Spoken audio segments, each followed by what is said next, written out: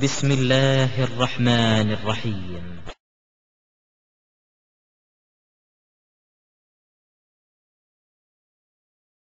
Sister comes in, when your King David comes in, tell him that let my sister come in with the cakes so that I can have the cakes from her hand. See, Jonathan after gives his advice, now he goes and lies in the bed, and Tamar, she brings cakes for him, and that time he makes use of, Bible teaching is how to make a situation where you can rape your own sister. She comes in, and then he says that, get everyone out of here, meaning he wants to have that sex with her, so he asks everyone to go out, and he says that, oh my sister, come and lie in bed with me. Imagine brother asking his sister, come and lie with me, and he's trying to rape her. That time Tamar, she's telling, yes, such a thing cannot happen in Israel, as if Israel is a very so pure country that this solely by the grace of God, I start again. மீண்டுமாக தேவனுடைய கிருபையினாலே நான் ஆரம்பிக்கிறேன். Again, I will have to repeat that my questions are still unanswered, but I am going to continue to answer their questions. என்னுடைய கேள்விகள் இப்பொழுது வரைக்கும் பதில் கொடுக்கப்படாமல் இருக்கிறது என்பதை நான் மீண்டும் சொல்லி அவர்களுடைய கேள்விகளுக்கு நான் பதில் கொடுக்க விரும்புகிறேன். Our friends from TNTJ has raised the issue in 2 Samuel 13:5 and then said there is an incest happening here. 2 Samuel 13வது அதிகாரத்தின் 5வது வசனத்திலே ஒரு சம்பவத்தை குறிப்பிட்டு இப்படியாய் ஒரு சம்பவம் இங்கு நடக்கிறது என்று சொன்னார்கள். Yes, Bible has reported it. Does it mean that Bible has approved it? அப்படிப்பட்டதான ஒரு சம்பவத்தை பைபிள் அந்த இடத்துல குறிப்பிட்டிருந்தாலும் அதை பைபிள் அங்கீகரிக்கிறது என்பது அர்த்தமாகுமா? In Leviticus chapter 18, Bible completely prohibits it. லேவியராகமம் 18வது அதிகாரத்தில் அப்படிப்பட்டதான எல்லா உறவுகளையும் வேதம் திட்டவட்டமாக மறுக்கிறது. In Deuteronomy chapter 27, Bible pronounces curse upon such people. அப்படிப்பட்டவர்கள் மேல் உபாகமம் 27வது அதிகாரத்திலே வேதாகமத்திலே சாபம் கூறப்பட்டிருக்கிறது. That is why in 2 Samuel same book, 2 Samuel chapter 13 verse 21, it says when the King David heard all of this, he was furious. 2 Samuel 13வது அதிகாரம் 21வது வசனத்தில் அதைத்தான் பார்க்கிறோம். தாவீது அதை கேட்டபோது அவன் மிகவும் மூர்க்கமடைந்தான். You know what is the problem with them? அவர்களோடு கூட இருக்கிற பிரச்சனை என்ன என்பது உங்களுக்கு தெரிகிறதா? It is like reading a court verdict, or it is like reading a newspaper where some rape or anything had happened, and then coming to the conclusion this country allows rape. இது ஒரு செய்தித்தாளிலே கற்பழிக்கப்பட்டதான ஒரு சம்பவத்தை படித்துவிட்டு அந்த தேசமே கற்பழிப்பை அனுமதிக்கிறது என்று சொல்லி ஒரு முடிவோடு கூட வருகிறதை போல காணப்படுகிறது. You read a court verdict, and rather than coming to the conclusion that court has punished it, you are saying, see, court is describing all these kind of things because they are describing, they are approving. This is nonsense. கையங்களமா பிடிக்கப்பட்ட ஒரு சம்பவத்தில் இருக்கிற வர்ணனை வாசித்து விட்டு அப்படிப்பட்ட சம்பவம் இருக்கிறதுனாலே அந்த பகுதியோ அந்த தேசமோ அவர்களோ அதை அங்கீகரிக்கிறார்கள் என்று சொல்லுவது முட்டாள்தனமான ஒன்று. Now what you will have to show is that the Bible has approved it. நீங்கள் எதை காட்டி கொடுக்க வேண்டும்? வேதாகமம் இதை அங்கீகரிக்கிறதா என்பதை தான் நீங்கள் காட்டி கொடுக்க வேண்டும். I will give an example for them to understand it better. அவர்கள் அதை சிறந்த முறையிலே புரிந்து கொள்வதற்கு நான் ஒரு உதாரணத்தை கொடுக்க விரும்புகிறேன். For example, உதாரணமாக, does Quran allow rape or not? குர்ஆன் கற்பழிப்பை அனுமதிக்கிறதா இல்லையா? Quran allows rape of slaves. அடிமை பெண்களை கற்பழிக்கும்படி குர்ஆன் அனுமதிக்கிறது. Surah chapter 23 verse 5 and 6. சூரா 23வது அதிகாரத்தின் 5-6 வசனங்கள். It is not describing that somebody raped somebody. Quran is allowing that you can have sex with slaves. அங்கே யாரோ ஒருத்தர் கற்பழித்தார் என்று சொல்லி வர்ணனை அல்ல, ஆனால் குர்ஆன் நீங்கள் அடிமை பெண்களை கற்பழிக்கலாம் என்று கொடுக்கிற அனுமதியை பார்க்கிறோம். If they challenge it, if they have courage to challenge that, I will give another 10-15 references to prove that. அதற்கு அவர்கள் சவால் கொடுக்க அவர்களுக்கு தைரியம் இருந்தால் நான் இன்னும் 10-15 வசனங்களை அவர்களுக்கு இன்னும் ஆதாரமாக கொடுக்க முடியும். See, they can allow rape, they can actually, their law can permit rape of slaves, but in Bible it cannot be even reported. அவர்களுடைய சட்டத்தின்படி அவர்கள் ஒரு அடிமையை கற்பழிப்பதற்கு அவர்கள் சட்டம் அனுமதிக்கலாம், ஆனால் அவர்கள் கருத்துப்படி வேதாகமத்திலே அப்படி நடந்த சம்பவங்களை கூட எழுதி இருக்க கூடாது. Is there any sense in what they are saying? அவர்கள் சொல்லுவதில் ஏதாவது அர்த்தம் இருக்கிறதா? You think and you decide it for you. நீங்கள் அதை யோசித்து நீங்களாக முடிவு செய்து கொள்ளுங்கள். Now again, our friends have taken 2 Samuel 21:8. நம்முடைய நண்பர்கள் 2 சாமுவேல் 21வது அதிகாரத்தின் 8வது வசனத்தை எடுத்துக்கொண்டார்கள். First they have highlighted one issue which is says sons of Michal. அவர்கள் மீண்டுமாக மீகாலின் பிள்ளைகள் என்று சொன்னார்கள். Then they have quoted some translations. அவர்கள் சில மொழிபெயர்ப்புகளை கொண்டு வந்தார்கள். then they also raise, is the Tamil Bible wrong just because one translation translates differently? ஒரு மொழிபெயர்ப்பு இன்னொரு மொழிபெயர்ப்பிலிருந்து வேறுபட்டு இருக்கிறதுனாலே உங்களுடைய தமிழ் மொழியாய்க்கும் தவறு என்று நீங்கள் சொல்ல முடியும் என்று கேட்டார்கள். Let me take all of this one by one. இந்த ஒவ்வொரு காரியத்தையும் நான் ஒன்றன் பின் ஒன்றாக எடுத்துக்கொள்ள விரும்புகிறேன். If you adopt children, can you call them as sons? If you adopt children, can you call them as sons or daughters? நீங்கள் உங்களுடைய பிள்ளைகளை தத்தெடுப்பீர்கள் என்று சொன்னால் அவர்களை பிள்ளைகள் என்று அழைக்க முடியுமா? Yes, you can call them as sons. நீங்கள் ஒரு பிள்ளைகளை தத்தெடுத்தால் அவர்களை உங்கள் மகன்கள் குழந்தைகள் என்று அழைக்க முடியும். In fact, it was permitted in Islam until a certain time. இது இஸ்லாமிலே ஒரு குறிப்பிட்ட காலம் வரைக்கும் அனுமதிக்கப்பட்டிருந்தது. In Surah chapter 33 verse 4, சூரா 33வது அதிகாரத்தின் 4வது வசனம், it is at that time actually Allah prohibited this.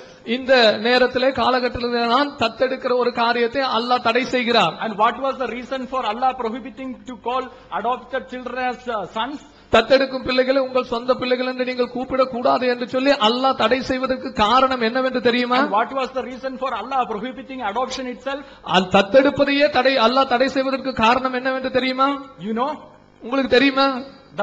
Their pattern of the mankind, their best example for their mankind, Hazrat Muhammad. மனித இனத்திற்கே மிக முக்கியமான மிக சிறப்பான முன்னோடியாக இருக்கக்கூடியதான ஹஜரத் முகமது அவர்கள், he married his adopted son's wife after he divorced her. அவர் தன்னுடைய தத்தெடுக்கப்பட்டு தன்னுடைய மகனுடைய மனைவியை அந்த சகோதரன் விவாகரத்து செய்த போது அந்த மனைவியை அவர் திருமணம் செய்தார்.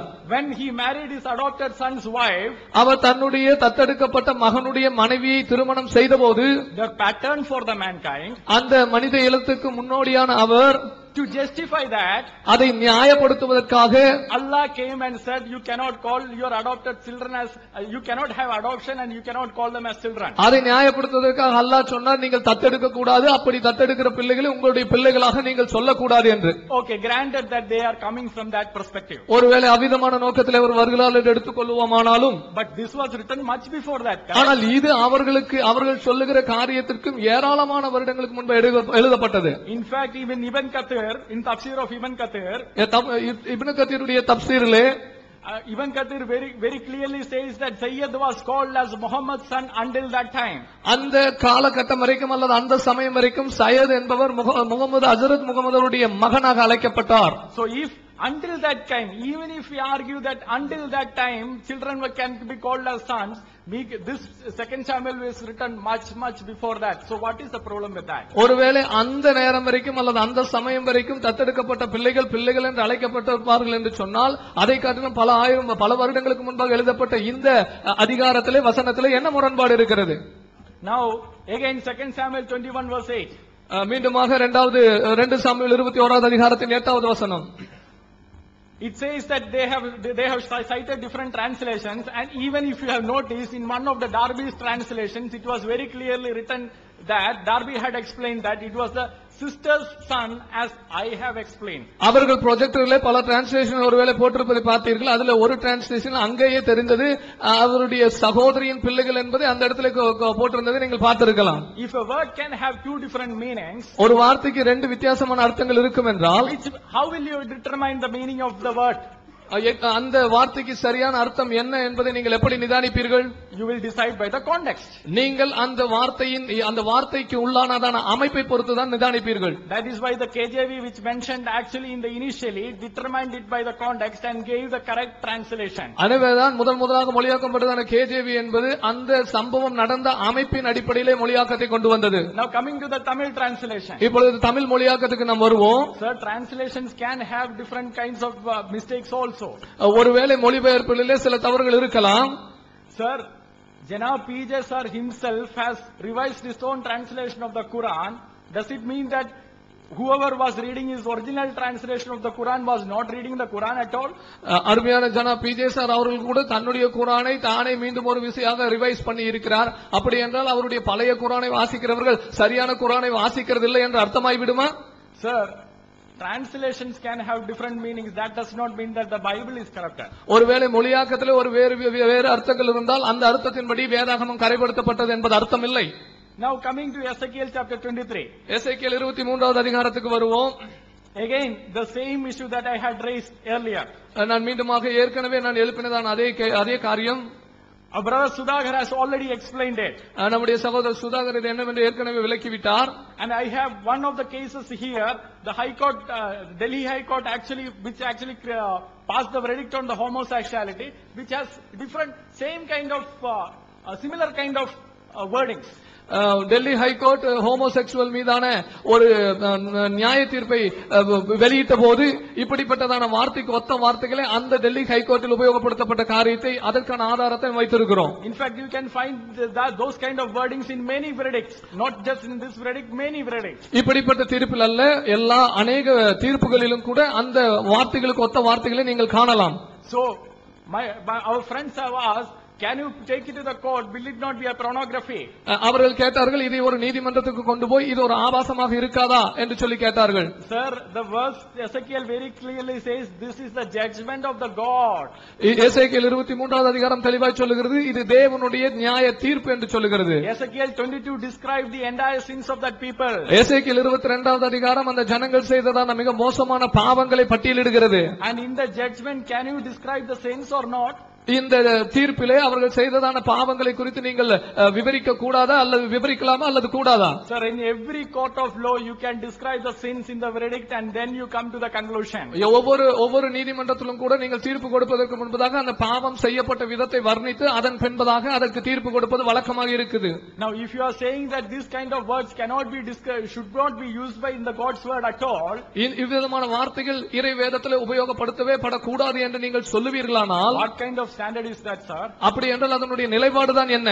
In Surah chapter 75 verse 37, சூரா 75வது அதிகாரத்தின் 37வது வசனம் சொல்லுகிறது, had it not been, it says actually the uses the word sperm. அந்த இடத்துல ஸ்பெர்ம் அல்லது விந்து என்கிறதான பதத்தை குறிப்பிட்டிருக்கிறது. Sir, why is Allah using this word? அல்லாஹ் ஏன் இப்படிப்பட்ட வார்த்தையை ஸ்பெர்ம் அல்லது விந்து என்கிறதான வார்த்தை அர்த்தத்தில் ஏன் குறிப்பிடுகிறார்? Now listen carefully. I am not saying that Quran is not the God's word because of this. That is not my standard at all. You will hear my standards in the next week. இந்த கருத்தின் அடிப்படையிலே குர்ஆன் இறைவனுடைய வேதம் இல்லை என்பதை நான் சொல்ல வரவில்லை. என்னுடைய நிலைப்பாடு என்ன என்பதை நீங்கள் அடுத்த வாரத்திலே கேட்கலாம். Again, the brother has brought the issue of Torah. தோராவை பற்றிதான இஷ்யூவை அருமையான சகோதரர் கொண்டு வந்தார். I have cited references after references to show that the Islamic authorities accepted the Torah and the Injil that was with the Christians and the Jews at that time as the Torah and the Injil. நான் ஒவ்வொரு வசனங்களுக்கு பின்பாக ஒவ்வொரு வசனங்கள் சொல்லுவதற்கு காரணம் என்னவென்றால், அந்த காலத்திலே இருந்ததான கிறிஸ்தவர்களிடத்திலே தோராவும் இஞ்சிலும் இருந்தது என்பதை இஸ்லாமிய ஆதாரங்கள் திட்டவட்டமாக ஏற்றுக்கொண்டது என்பதை வெளிச்சமிட்டு காட்டுவதற்கு தான் அதை சொன்னேன். The only reason that the friends could try to cite was, அவர்கள் குறிப்பிடுவதற்கு முயற்சி செய்த காரியம் என்னவென்றால், they said prophecies of Muhammad are mentioned in that. Quran says that the prophecies of Muhammad are mentioned in that, but the Quran does not. We cannot find that prophecies in the Torah now. அவர்கள் அதுக்கு மறுப்பு தெரிவிப்பதற்கு கொண்டு வந்த காரியம் என்னவென்றால், குர்ஆனிலே ஹஜ்ரத் முகமதுவை பற்றிதான தீர்க்க தரிசனங்கள் தோராவிலே இருக்கிறது என்று சொல்லப்பட்டிருக்கிறது. அப்படியானால் உங்கள் தோராவிலே ஹஜ்ரத் முகமதுவை பற்றிதான தீர்க்க தரிசனம் இல்லை, எனவே நீங்கள் வைத்திருக்கிற தோரா அந்த தோரா இல்லை என்றுதான் அவர்கள் சொல்லுகிறார்கள். That would have been a problem for me only if I had accepted Quran as the God's word. அதை நான் குர்ஆன் இறைவனுடைய வேதம் என்று சொல்லி நான் ஏற்றுக்கொண்டால் தான் அது என்னுடைய பிரச்சனையாக இருக்கும். I have cited earlier that I don't accept Quran as God's word, but I am quoting it because it is the final authority for them. நான் குர்ஆனை இறைவனுடைய வேதம் என்று எனக்கு ஏற்றுக்கொள்வதில்லை. நான் அதிலே இருந்த ஆதாரங்களை குறிப்பிட்டு காட்டுவதற்கு நோக்கம் என்னவென்றால், அதுதான் அவர்களுடைய முழு அதிகாரமாக அவர்கள் ஏற்றுக்கொள்கிறார்கள். If Quran says the Bible is the God's word, குர்ஆன் இறைவனுடைய பைபிள் இறைவனுடைய வார்த்தை என்று சொல்லும்போது and wrongly gives a reference, அதுக்கு ஒருவேளை தவறான அர்த்தத்தையும் கொடுத்தால், is the problem with the Quran or is the problem with the Bible? அது குர்ஆனில் இருக்கிற தவறா அல்லது பைபிளில் இருக்கிற தவறா? The problem is with the Quran. பிரச்சனை குர்ஆனிலே இருக்கிறது. Sir, get the logics correct, sir. அந்த நீங்கள் முதலாவது உங்களுக்கு வைத்திருக்கிறதான திட்டத்தை அல்லது நியாயத்தை சரியாய் கொண்டு வாருங்கள். Whenever we are raising the issue of the logic, they seems to be disturbed about that. நாங்கள் நியாயத்தின் அடிப்படையில் தான காரியங்களை எழுப்பும்போது அவர்கள் அதிலே அவர்கள் பாதிக்கப்படுவதை போல காணப்படுகிறார்கள். But in such kind of debates we have to go by the logic only. இப்படிப்பட்டதான விவாதங்களிலே நாம் நியாயத்தின் அடிப்படையில் தான் கடந்து போக முடியும். நண்பர்களே, நம்ம மறுபடியும் பாயிண்ட்டுக்கு வருவோம். அவங்களோட பாயிண்ட் ஆஃப் வியூலயே நம்ம கொஞ்சம் பார்க்கணும்னு ஆசைப்படுறோம். ஏன்னா நம்ம அந்த பாயிண்ட சொல்லக்கூடாது நம்ம ஆசைப்பட்டோம். ஆனா அவங்க சொன்னா தான் புரியும் எங்களுக்கு அப்படின்ற மாதிரி ஆசைப்படுறாங்க. அப்ப நம்ம சொல்லி தான் காமிக்கணும். So friends, we have to come to the point. Actually, we don't want to mention those words, but they say only if you mention we can understand. So we will mention that. Moulavi PJ அவர்கள் ஒரு விளக்கத்தை கொடுத்தாங்க. ஆனா இது ஹதீஸுடைய விளக்கம். ஹதீஸ்ல என்ன இருக்கோ அதை அப்படியே படிச்சா தெரிஞ்சு போய் என்ன மேட்டர் அப்படிங்கறது பாருங்க. ஒரு நாள் பால் பாத்திரங்களில் மோர் கடைந்து வெண்ணெய் எடுக்கப்படும் வசந்த கால அதிகாலை நேரம் என் கணவர் அபுசர்வு வெளியே சென்றார். வழியில் ஒரு பெண்ணை சந்தித்தார். அவர்களுடன் சிறுத்தைகள் போன்ற அவர்களுடைய 2 குழந்தைகள் இருந்தன. அந்த குழந்தைகள் அவரது இடுப்புக்கு கீழே மடியில் இருந்தது. இது மடியில 2 மாதுளம்பழத்தை கட்டி இடுப்புல கட்டி இருந்தா அப்படின்னாங்க. இடுப்புல கட்டலைங்க, இடுப்புல இருந்தது என்னன்னு பார்த்தா 2 குழந்தைகள். அதுதான் அங்க போட்டிருக்கு. 2 மாதுளங்கனிகளை தொட்டு விளையாடி கொண்டிருந்தன. இடுப்புல இருந்த குழந்தைகள் மாதுளங்கனிகளை தொட்டு விளையாடி கொண்டிருந்தனர். என்ன மாதுளங்கனி? So this was a hadith actually we quoted in the morning, and பார்த்த உடனே அவளுடைய கட்டளை மனதை பரிதி கொடுத்தவர் மனைவியை விவாகரத்து செய்துவிட்டு அவளை அந்த பெண்ணை திருமணம் செய்து கொண்டதாக அந்த ஹதீஸ் அப்படியே தொடர்கிறது. Actually, when we said it in the morning, actually our PJ Sir said that the pomegranate actually which was tied in that heap. But here, what is that in heap? That is not the pomegranate. The 2 children were in the heap, and they were touching that pomegranate. So what is that pomegranate? You all can understand. And by seeing that, by looking that prettiness of that woman, that man actually gave his heart, and then he divorced his wife and married that woman. காலையில சொன்னாங்க இந்த மாதிரி ஹசரத் முகமது அவர்கள் கலீஃபாவா இருந்தாரு. அதனால அவர் இந்த judgement இடத்துல உட்கார்ந்ததுனால அவர் ஜட்ஜ்மெண்ட் கொடுக்கணும். அப்ப விபச்சாரம் செஞ்சாரா இல்லையான்னு அவர் தெளிவா பார்த்துட்டு அதுக்கு அப்பதான் மரண தண்டனை கொடுக்கணும். சரி, நீங்க சொல்றது வாஸ்தவம் தான். ஆனா அதுக்கு அவர் கேட்ட என்னது கேள்வி எல்லாம் கேட்டாரு. அது உங்களுக்கு தெரிஞ்சுதாங்க. நீ முத்தமிட்டையா? முத்தமிட்டிருப்ப, நீ போப்பா. நீ கட்டி பிடிச்சிருப்ப, போப்பா. நீ ஏதாவது தடவி இருப்ப, போப்பா. என்னங்க இது? அப்ப தடவி இருந்தா போயிடலாமா? அடுத்த பொம்பளைய தடவனா போலான்னா அது என்னத்தை சொல்லிக் கொடுக்க வர்றீங்க? அப்போ in the morning actually we were saying that actually Hazrat Muhammad was a political leader there, so before giving verdict for whatever he has done, so he was thoroughly asking. So what was the question he was asking? Whether you kissed her, whether you hugged her, whether you rubbed her. That what do you mean by that? Rubbing and kissing and hugging, what do you mean by that? If you kiss or if you rub somebody else, you just leave her to go or what? ஒரு துணி கடைக்கு துணி எடுக்க போறான். ஒரு 2 துணி 1 metre துணி கடைனா 1 அடி ஸ்கேல் எடுத்து இதுதான் 1 மீட்டர் அப்படின்னா ஒத்துக்குவோமா? அது மாதிரிதான் இருக்கு. அதாவது நீ உங்க புக்ல பார்த்தா அதெல்லாம் ஆபாசம், எங்க புக்ல இதெல்லாம் நாங்க வச்சுக்கோங்க. முத்தம் கொடுத்துக்கோ, தடவிக்கோ, இதெல்லாம் அலவுடு. இது செய்யலாம் அப்படிங்கிற அப்ரூவ்டோட இருக்குது. ஆனா நீங்க இப்ப பைபிள்ல படிச்சு ஏதாவது செய்யலாம்னு சொன்ன காரியங்கள் எதுவுமே கிடையாது. நீங்க இப்ப ஹஜ்ரத் முகமது அவர்கள் என்ன சொல்றாங்க? ஏதாவது ஏப்பா முத்தம் கொடுத்தியா 2 அடி கொடுப்பா அப்படின்னு சொல்லல. இல்ல அந்த பிள்ளைய தடவனையா 2 அடி கொடுப்பான்னு சொல்லல. காலையிலிருந்து நடந்து வருகிற வாதத்தை கவனித்திருப்பீர்கள். பைபிளில் இருக்கக்கூடிய அருவருக்கத்தக்க ஆபாசமான, கேட்கவும் பேசவும் நாவும் காதும் கூசக்கூடிய செய்திகளை நம்ம எடுத்து சொன்னா அதுக்கு அவங்க சொல்ற ஒரே பதில் என்ன தெரியுமா? அது செய்தியா இருக்கிறத அங்கீகரிக்கிறோமா? செய்தி இருந்தா அது தப்பா? அது செய்யுங்கன்னு சொல்லி இருக்கிறோமா அப்படிங்கிறாங்க.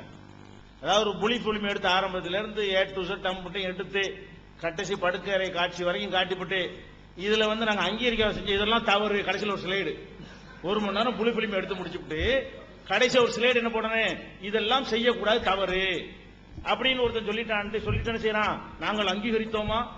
அதுதான் தவறு என்று சொல்லிவிட்டோமே. இது ஏன் சொல்லணும்? கேள்வி என்னன்னு விளங்கலே அவங்களுக்கு. ஒரு வேதத்துல போய்கிட்டு அவன் அவளோடு படித்தால் அவனுடைய சாமான உழவு பெருசா இருந்தது, விந்து உழவுக்கு இருந்தது என்றெல்லாம் சொல்வது கடவுளுடைய தான். நம்ம கேட்டா அது சரின்னு சொன்னோமா? சரின்னு சொல்லாட்டி இதெல்லாம் சொல்லலாம் நீங்க ஒத்துக்கிறீங்களா? இது மாதிரி சர்ச்சைகள் நம்ம போதிக்க முடியுமா? அப்ப சரின்னு சொல்வது அங்கீகரிக்கிறது மாத்திரம் தப்பு இல்ல, அசிங்கத்தை சொல்வதும் தப்பு. அங்கீகரிக்கிறது 2வது தப்பே தவிர சொல்வது மட்டும் சரியாயிருமா? 1 மணி நேரம் அசிங்கமா கண்ணா பின்னாண்டு வாயில வந்தா பேசிவிட்டு இதை நான் ஏற்றுக்கொள்ளவில்லை அப்படின்னா சரின்னு ஒத்துக்குருவீங்களா? நீ ஏன் இதை பேசினு இது கூட சிந்திக்க மாட்டீர்களா? நாங்க என்ன கேட்கிறோம்? நாங்க அங்கீகரித்தோமா அங்கீகரிக்காமல் சொன்னால் தப்பு தான். அப்ப எல்லா சினிமாக்காரன் நினைச்சுவான் கடைசியில இதுல இருந்து பெற வேண்டிய பாடம் என்ன? இது கூடாது, கள்ளக்காதல் கூடாதுன்னு முடிப்பான். படம் பூரா அப்படி காட்டிவிட்டு கடைசி என்ன செய்வான்? ஒரு வரி மட்டும் இப்படி போடுவான். அதுக்கும் இதுக்கும் என்ன வித்தியாசம் இருக்கிறது? நீங்கள் அங்கீகரிக்கிறீர்கள் என்றே நாங்க சொல்லல. இதுல உள்ள சட்டம் என்னன்னு நாங்க உங்கள்கிட்ட கேட்கல. இது ஒரு வேதத்துக்கு தேவையா? எவன எவ்வளவு ரெண்டு தேவடியா இருந்தாலும் தேவடியா இருந்துட்டு போறான். உங்களுக்கு என்ன அதை பத்தி என்னப்படி அவங்க என்னென்னலாம் செஞ்சாங்கன்னு வர்ணிக்கணும். இது கையை விட்டதெல்லாம் போட்டு சொல்லிட்டு இருக்கிறீங்க. அதுவும் கள்ளக்காதல் புருஷன் கொண்டாடி அப்புறம் இல்லைன்னு ஆகி போச்சு. அப்ப கள்ளக்காதல் எவனோ ஒரு கள்ளக்காதலும் எப்படி நடந்தாங்கன்னு சொன்னா அது வேதத்தில் சொல்லணுமா? நாங்கள் அங்கீகரித்தமா என்பதுதான் டாபிக் என்று யாராவது அறிவுடையவர் சொல்வார்களா? ஒரு சிந்தனையாளர்களுடைய வாதமா இது? இதை சொல்ல கடவுளுடைய வார்த்தை. ஒரு மனிதன் சொன்னா ஒத்துக்குருவீங்களா? ஒரு மனிதன் சொன்னா என்னடா பேசுறேன்னு சொல்லி நம்ம செய்வோம், ரத்தம் கொதிக்கும். பெண்கள் ஆண்கள் இருக்கிற சபையில வந்து ஒருத்தபடி பேசிட முடியுமா? கேள்வி அது விளங்கிக் கொள்ளுங்கள். இந்த ஆபாசம் வேதத்தில் எதுக்கு? இது இருப்பதை இது கடவுள் சொல்லன்னு காட்டுகிறது. அவனுடைய சாமான்ல 200 சாமான நுனியை வெட்டிக்கிட்டு வான்னு சொல்லி இது கடவுள் வேதத்தில் இருக்குமான்னு கேட்டோம். வெட்டவா சொன்னா வெட்ட சொல்லி தான் இருக்குது. அப்ப என்ன பேசுறீங்க நீங்க? இந்த இது வேதத்தில் இருக்கலாம், அதை யோசிங்க. இது அறிவுரையா, இது போதனையா? விபச்சாரம் செய்யாத விபச்சாரம் செய்யாதுன்னு சொல்லிட்டு போங்க. அதை விட்டுட்டு அவங்க என்னென்னலாம் செஞ்சாங்கன்னு 1 மணி நேரம் வர்ணிச்சு விட்டு ஆகவே தண்டித்தேன் என்ன அர்த்தம்? இது ஒரு ஆர்குமெண்ட்ல நிக்காது. உங்க மக்களை நீங்க திருப்திப்படுத்த பாக்குறீங்க. இது சிந்தனையாளர்கள் பார்த்தாங்க நினைச்சுவாங்க என்ன இவ்வளவு மோசமா இருக்கிறாங்க, ஒரு அசிங்கத்தை கூட அசிங்கம் ஒத்துக்கிற மாட்டேங்கிறாங்க என்ற கருத்து தான் வருமே தவிர ஒரு காலத்துல இதை கொண்டு நிலைநாட்ட முடியாது. பைபிள் இறைவன் இல்லை என்பது அவ்வளவு தெளிவாக வந்துவிட்டது. அப்புறம் கேட்டா கற்பழிப்பு செய்தி பேப்பர்ல வருகிறது, உடனே அனுமதிக்கிறேன்னு எடுத்த முடியுமா? அப்படி சொல்லிட்டு போங்க, பேப்பர் மாதிரி உள்ளன்னு சொல்லிட்டு போங்க. ஏன் கேட்கிறோம்? பைபிள் வந்து ஒரு நியூஸ் பேப்பர் மாதிரி உள்ளது. கடவுள் வார்த்தை இல்லைன்னா நாங்க அதை பத்தி பேச போறோம்? நியூஸ் பேப்பர்ல என்ன வேணாலும் வரும், செக்ஸ் புக்ல அதை விட கூடுதல் கூட வரும். கேள்வி என்ன? கர்த்தரின் வார்த்தை நம்மளை எல்லாம் புடம் போட்ட மக்களாக மாற்றுவதற்கு கடவுளுடைய அறிவுரை. அதுலயும் இதை போய் சொல்லிட்டு இருக்கிறாரு. அதுதானே கேள்வி. நீங்க பேப்பர்ல வரதை பார்த்து அப்படி எடுப்பீங்களா? பேப்பரை இறைவேதம் சொன்னா எடுப்போம். பேப்பர்காரன் பேப்பரை இறைவேதம் சொல்லல, கடவுள் வார்த்தைன்னு அவன் சொல்லல, ஏன் செய்தின்னு சொல்றான். இதுதான் கேள்வி. இதை நீங்க வித்தியாசம் விளங்கிக் கொள்ள வேண்டும். அடுத்து என்ன? அடிமை பெண்கள் பார்த்தீர்களா? இதுவா இவங்களாவது நாங்க செய்தியைத்தான் போடுறோம், இவங்க அடிமை பெண்களை கற்பழிக்க அனுமதிச்சிருக்கிறீங்க, எடுத்து போட்டுமா வண்டி வண்டியாங்கிறாங்க.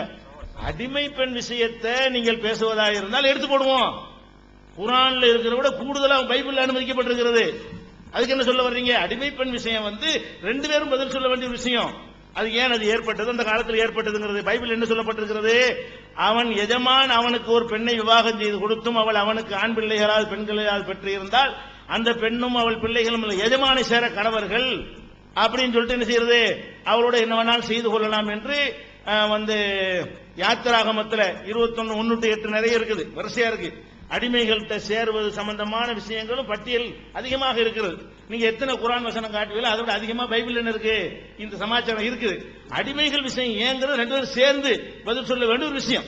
2 மதத்திலே கடவுளை பத்தி சொல்லப்பட்டிருக்குன்னா நீங்க கடவுளை சொல்றேன்னு கேட்க கூடாது. 2லயும் உள்ளது. உங்கள்ட்ட இல்லைன்னு சொன்னா அதை பத்தி பேசணும், அது தனியா வச்சுக்கிறது. நீங்க அடிமைகளை பத்தி பேசும்போது வாங்க. அடுத்து என்னன்னு கேட்டா தத்தெடுக்கிறது வர்றாங்க. தத்தெடுக்கிறது தப்பா? அவ பெத்த பிள்ளைய வந்து வளர்த்த பிள்ளை, அதான் கேள்வி. ஏன்பா பெத்த பிள்ளைன்னு எழுதி வச்சுக்கிறீன்னு கேட்கிறோம். நீ தத்து பிள்ளைய வளர்ப்பு பிள்ளைன்னு சொல்லிட்டு போ, தத்து பிள்ளைன்னு சொல்லிட்டு போ, அது உன்னுடைய விருப்பம், நாங்க அதை தலையிட மாட்டோம். கேள்வி என்ன? சாவுற வரைக்கும் அவளுக்கு பிள்ளை இல்ல, 5 பிள்ளை பெத்தா, இது ஏன் முரண்? நீங்க என்ன செய்றீங்க? அது வளர்ப்பு பிள்ளைங்கிறீங்க. நாங்க என்ன சொல்றோம்? அவனுக்கு பெத்தாள் இருக்கு உங்க பைபிள்ல, நாங்க கண்டுபிடிச்சது இல்ல, உங்க பைபிள்ல தான் இருக்குது. இதுதான் கேள்வியே தவிர தத்துன்னு சொல்லலாமா வளர்ப்புன்னு கேள்வி அது இல்ல. நீங்க தத்துன்னு சொல்லிட்டு போங்க, வளர்ப்புன்னு சொல்லிட்டு போங்க, அதான் கேள்வி. தத்து பிள்ளை என்று சொல்வது பெரிய தப்பு செய்து விட்டார்கள், அப்படியே நாங்க கேட்டோம். ஏன் முரண்பட்டீங்க? ஒரு அதிகாரத்தில் 2 சாமுவேல்ல 1லயே தான் 2 வருகிறது, அடுத்தடுத்து வருகிறது. அப்ப அதுதான் கேள்வி என்பதை புரிந்து கொள்ள வேண்டும். அடுத்து என்ன சொல்றாங்க? ஜட்ஜ்மெண்ட் கோர்ட்ல ஏதோ ஒரு கேஸ் வரும்போது ஜட்ஜ்மெண்ட்ல இதை விட அசிங்கமாவெல்லாம் சொன்னார்கள், எங்கள்கிட்ட ஆதாரம் இருக்கிறது. அது ஆதாரம் இருக்கான்னு எங்களுக்கு தேவையில்லை, இருந்தாலும் பெரிய பிரச்சனை இல்லை, வேதம் கிடையாது. ஜட்ஜ்மெண்ட்ல சொன்னான்னு சொன்னா விசாரிச்சா சொல்லித்தான் இருப்பாங்க. அது நான் காலையில சொல்லியும் விட்டேன், அது ஒன்றும் தப்பு கிடையாது. அது மாதிரி ஜட்ஜ்மெண்ட் போங்க. இது எதுக்குங்க வந்து இந்த 2 சகோதரியோட சேர்ந்தது, கள்ளத்தனமா சேர்ந்தது, அப்படி இதெல்லாம் எதுக்கு அது சொல்றீங்க? அதுதான் கேள்வி. அதுக்கு இது உதாரணம் என்ன செய்யாது, பொருந்தாது. அடுத்து என்ன செய்யறாங்க? வளர்ப்பு மகனுக்கு பெரிய, அதாவது வளர்ப்பு மகனுடைய மனைவியை விவாகரத்து செய்த மனைவியை கல்யாணம் செய்தவர்களுக்கா செஞ்சாங்க. அது எங்க மார்க்கத்தில் எல்லாருக்கும் அனுமதி இருக்குதா? வளர்ப்பு மகன் ஒருத்தன் வளர்த்தான்னு சொன்னா அது மகனாக மாட்டான், அவன் முன்னாடியே விவாகரத்து பண்ணிட்டால் அது மருமக அந்தஸ்துல வரமாட்டால் நீங்க மார்க்கத்தின் சட்டம், எல்லாருக்கும் உள்ள சட்டம் அது. அது சரி, இதெல்லாம் வைத்துக்கொண்டு பைபிள் இறைவேதம் எப்படி ஆகும்? பைபிள் இறைவேதம் என்றால் நீங்க என்ன செய்யணும்? குரான்ல இருந்தா காட்டலாம். சரி, குரானுக்கு முந்தி 600 வருஷமா இருந்தவங்க எப்படி பைபிள் இறைவேதம் நம்புவீங்க? குரானை கொண்டுதான் நிரூபிக்கணும் நீங்க இருக்கிறீங்களா? அப்ப பைபிள் இறைவேதம்னா பைபிள்ல இருந்து நீங்க நிரூபிக்க வேண்டும். பைபிள் இறைவேதம் என்பது அதனுடைய தன்மைகளையும் அதனுடைய தத்துவங்களையும் சொல்லி, பாத்தீங்களா மனுஷன் வார்த்தையில் இப்படி இருக்குமா, கடவுள் வார்த்தை இப்படி அழகா இருக்கு பாத்தீங்களா, இது மாதிரி அப்படியான ஒரு அடிப்படையில் தான் அது நிரூபிக்கணுமே தவிர, அதை விட்டு குரான்ல அதை பத்தி சொல்லப்பட்டிருக்கு யாரு இல்லைன்னா, குரான்ல தௌராத்தை பத்தி சொல்லி இருக்குது, இஞ்சில பத்தி சொல்லி இருக்குது. அப்ப குரான்ல உள்ளது ஏத்துக்கலாம் நம்ம கேட்டா அது உங்க பிரச்சனை. அப்ப ஏன் ஆதாரத்தை வைக்கிறீங்க? நம்ம கேள்வி என்ன என்று கேட்டால், குரானை வைத்துத்தான் உங்க பைபிளை நிலைநாட்டணும்னு உங்க நிலையாக இருக்குமையானால் அதுலயாவது ஒழுங்கா நில்லுங்க. குரான் சொல்ற மாதிரி நீங்க வச்சுக்கிற பைபிள் இல்ல. குரான் என்ன மாதிரி தௌராத்தை பற்றி சொல்கிறதோ அதுக்கு நேர் மாற்றமா அவ்வளவு விஷயம் எழுதி வச்சுக்கிறீங்க. குரான் இஞ்சிலை பற்றி என்ன சொல்கிறதோ அதுக்கு நேர் மாற்றமா எல்லாத்தையும் எழுதி வைத்திருக்கிறீர்கள். இதுதான் அதுல உள்ள கேள்வி என்பதை என்ன செய்யணும், புரிந்து கொள்ளணும்னு பேசுங்க. The other side gave a reference that all these obscene statements are there. They acknowledge that all these are present in the Bible, the so-called holy book, and they concluded saying that all these are reported in Bible, all these are not encouraged in the Bible. They should first understand our question. Whether it authorized these verses or not is the second issue. Now first our question is, can these verses occur in Bible?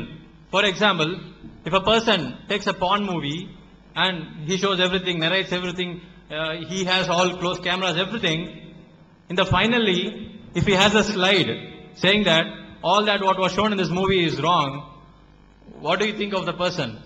It's exactly the same way how you deal with Bible. You've been narrating the stories of prostitutes, narrating the genitals of donkeys. You are having n number of filthy, obscene words in Bible, and after telling everything, you plainly say that all these are there, but it is not authorized. That is the second question. But our first question still remains, why do you have all these in the so-called holy book? And can all these verses be preached in the church? We have never come across Christians preaching these things in the church. Apart from that, if you take Bible, it entirely describes about wars, illicit relationship. Even a good person, a wise person will be hesitant to write all these and claim it as his own book. How can you accept that this came from God and God himself wrote it, or whatever? How do you befit it to God? This is very astounding to see. Apart from that, Bible also speaks about the cruelty of cutting 200 foreskins. What is so holy in it? What is the message you are trying to convey here? You said Bible is not authorizing it. Bible in fact did that. Bible said that David was ordered to go cut 200 foreskins. And another argument posed by the other side is that they said, if the matter of rape occurs in newspaper, won't you just read it? It is just used for reporting. Now, you accept that Bible is just like a newspaper which only reports rape and vulgarity. We have no issue. But you claim it to be the word of God. That is where the problem arises. And also, do you think Christ gave all these verses to purify? What kind of instructions do they hold? And they also correlated that Quran. They again jump into the another topic stating about the slave girls. In Quran, every Muslim is allowed. So they jumped into the slave girls and they said what all stupid things they can make with slave girls. But they failed to realize that even if they write their own book, Deuteronomy chapter 21 verse 1 to 8, Exodus chapter 21 verse 1 to 8, there are n number of even much more cruel verses than Quran you will find in Bible. So don't talk about something which both our religions mutually agree. And they were also pointing out that adoption is wrong. We never talked about adoption when we were projecting the Michal's case, whether she bear those 5 children or not. We showed them multiple translation wherein the word bear is clearly mentioned, but they never touched base on that. They simply said they had a correlation to say, is it wrong to say an adopted son as own son? We never asked you that question. Why do you come up with that? And they again correlated it with Zaid. Prophet Muhammad's adopted son, but Islam do not take the adopted son as his own son. Even every Muslim has the right to marry the adopted son's wife after he divorces. So we are not treating them as daughter-in-laws. Islam does not preach that they are daughter-in-laws. And further, they said that there are n number of verses in Quran which affirms Bible. Now, answer us, what is the state of Bible before 600 years before Quran was revealed? But so far, whatever we read, do not seem like an instruction to mankind. It all talks about obscenity. It all talks about vulgarity. Just to add one point to that, they said that the Prophet Muhammad, that he married after his adopted son divorced his wife. See, Prophet Muhammad, he married, he didn't rape like Amnon. Here, brother is raping Amnon, brother is raping his sister, Tamar. Prophet Muhammad married it. What are you trying to say? See the difference between the legal and the illegal intimacy. And talking about sperm, that it's also mentioned in the Quran. See, we already said that when the other brother quoted that donkeys is also mentioned in the Quran, horses also. See, whether it is mentioned or not, isn't there any difference? Just saying that horses, donkeys, and then comparing, and between that comparing the men's penis to that of the donkeys and horses. Sperm is told in the Quran, but it is not compared like the horse sperm. How would you know this until or unless you have the subject matter which deals with the intercourse of the horse, which is raised at one point of time in the lesson? How would you come to know? You gonna have any lesson for that purpose? See the difference. Mentioning about the sperm or donkeys is not wrong in any book. Even if it's mentioned in the book, Holy Bible, as you say, we don't have any problem with it. But see the comparison. That is what we are trying to say. அன்புள்ள சகோதரர்களே, அடுத்து அந்த மாதுளம்பழம் விஷயத்தை மறுபடியும் இருக்கிறார். அவர் ஒப்பந்த பிரகாரம் ஒரு அர்த்தத்துல இஷ்டத்துக்கு ஏதாவது செஞ்சாங்கன்னா நிரூபிக்கிற பொறுப்பு அவங்கள சேர்ந்தது. இவர் சொல்லக்கூடிய அந்த வாசகமே அந்த ஹதீஸ்ல கிடையாது. தெளிவா அந்த அரபிய வாசிச்சு அது ஒழுங்கான முறையில் ரிப்போர்ட் ஆதாரத்தை நிரூபிக்கணும். இந்த மாதிரி அவதூறா சொன்னீங்கன்னா அது பெரிய சீரியஸா நாங்க எடுத்துக்கிறோம். உள்ளதை சொல்லுங்க. என்ன இருக்கு வாசகம்? ஃபலக்கிய இம்ராஅத்தன், ஒரு பெண்ணை சந்தித்தார், நேரடி அர்த்தம். மகா வலதானி, அவரோடு அவருடைய இரு பிள்ளைகள் இருந்தார்கள். கல் பகுதைனி, சிறுத்தை குட்டிகளை போன்ற இரண்டு பிள்ளைகளோடு அந்த பெண் இருந்தாள். எல் அபானி, அந்த ரெண்டு சிறுவர்களும் விளையாடி கொண்டிருந்தார்கள். மின் தகுதி ஹஸ்ரிஹா, இடுப்புக்கு கீழே, வி ரும்மானத்தைனி, இரண்டு மாதுளம்பழங்களை வைத்து, இடுப்புக்கு கீழே இரண்டு மாதுளம்பழங்களை வைத்து விளையாடி. இதான் நேரடி அர்த்தம் இருக்கிறது. அப்ப புகாரிகள் இருக்கிறது ஆபாசமா இருக்கிறது, இந்த நீங்க சொன்ன மாதிரி கொங்கையெல்லாம் சொல்லப்பட்டிருக்கு என்று சொல்வதாக இருந்தால் அரபி மூலத்தோட வைத்து நீங்க என்ன செய்யணும்? கிராமர் படி அதுக்கு நிரூபிச்சு காட்டணும். ஹீப்ரு கேட்டா ஹீப்ரு நாங்க நிரூபிச்சு காட்டுறோம். அந்த மாதிரி செய்யணும். இந்த மாதிரி அவதூறாக சொல்லக்கூடாது. அடுத்து குரான்ல விந்துன்னு சொல்லப்பட்டிருக்கு. விந்துன்னு சொல்றது எங்க தப்புங்கிறோம்? விந்து வந்தா குளிக்கணும், விந்து வந்தா கழுவிக்கணும், இதெல்லாம் தப்பா? விந்து இங்க எதுக்கு இருக்கு? வேலை செஞ்சாங்க, ரெண்டு பேர் பிரச்சாரம் பண்ணாங்க. அவனுடைய சாம எப்படி இருந்துச்சு? விந்து குதிரை, இந்த விந்தெல்லாம் டெஸ்ட் பண்ணிருக்காங்க அந்த காலத்துல. அப்போ அதுக்கெல்லாம் கவர் போட்டுருந்தாங்க, என்னன்னு தெரியல. விந்து குதிரை விந்து கழுத விந்துவா இருந்துச்சு. இதுதான் கேள்வியா? விந்துன்னு வார்த்தையா கேள்வி? விந்துங்கிற வார்த்தை குரான்ல இருக்குதான். விந்திலிருந்து படைத்தோம்னு குரான்ல இருக்குது. ஆமா, விந்துல தான் கடவுள் படைச்சாரு. இது ஒரு ஆபாசமா? இது ஃபேக்ட், உண்மையே சொல்லப்பட்டிருக்குது. நீங்க என்ன சொல்றீங்க? ரெண்டு பேர் படுத்தாங்களா, அவன் அதுல விந்து வந்துச்சா, அந்த சாமம் அப்படி இருந்துச்சு, அதுல வந்த விந்து இப்படி இருந்துச்சு, ரெண்டும் கணக்கு பண்றீங்க. அது எங்க போய் எவன் போய் எடுத்தான், எப்படி பார்த்தான், அதை எப்ப குதிரை இதை பார்த்து எடுத்து ரெண்டையும் கம்பேர் பண்ணி சொன்னாலும் தெரியல. இது கடவுள் இதை சொல்வாரான்னு கேட்டா குரான்லயும் விந்து இருக்குங்கிறீங்க. என்ன வாதம் இது? Next day again drag quote the hadith. They should also read the Arabic text. If you read the Arabic text.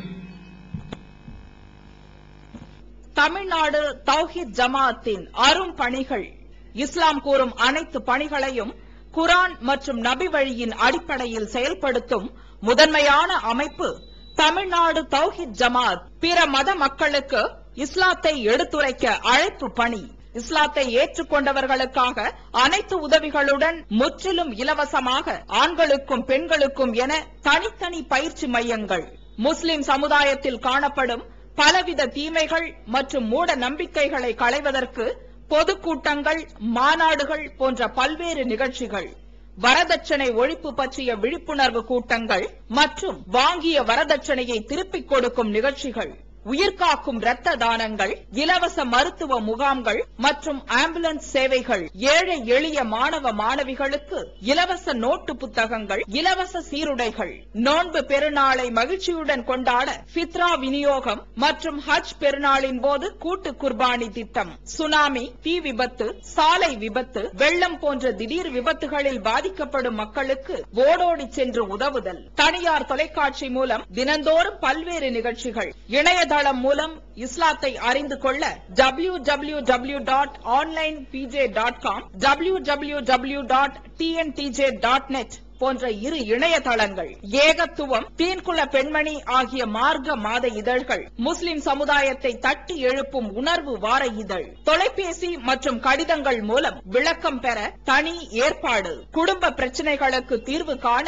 ஷரியத் தீர்ப்பாயங்கள், இலவச திருமண தகவல் திட்டம், முதியோர் ஆதரவு இல்லம், சிறார்களுக்கான அனாதை இல்லம், சத்தியத்தை நிலைநாட்டிட பல்வேறு விவாதங்கள், அடக்குமுறைக்கு எதிரான போராட்டங்கள், முஸ்லிம் சமுதாய இடஒதுக்கீட்டை பெற்றுத்தந்த உரிமை போராட்டங்கள், வறுமை மற்றும் கடன்களில் சிக்கி தவிக்கும் மக்களை மீட்டெடுக்க ஜகாத் நிதியை திரட்டி உரியவர்களுக்கு உதவுதல், வட்டியில்லா கடனுதவி திட்டங்கள், இது போன்ற இன்னும் ஏராளமான பணிகளை செய்து வரும் தமிழ்நாடு தௌஹீத் ஜமாத் எந்த வெளிநாட்டு அரசிடமிருந்தோ அல்லது எந்த வெளிநாட்டு நிறுவனங்களிடமிருந்தோ உதவிகளை பெறுவதில்லை என்பதை கொள்கையாக கொண்டுள்ளது. எனவே மறுமையில் மகத்தான கூலியை பெற்றுத்தரும் இந்த அரிய பணிக்கு உங்களது ஜகாத் மற்றும் நன்கொடைகளை வாரி வழங்குவீர். உங்களது நன்கொடைகளை டிடியாகவோ செக்காகவோ மணி ஆர்டராகவோ அனுப்பலாம். டிடி அனுப்புபவர்கள் தமிழ்நாடு தௌஹீத் ஜமாத் வங்கி கணக்கு எண்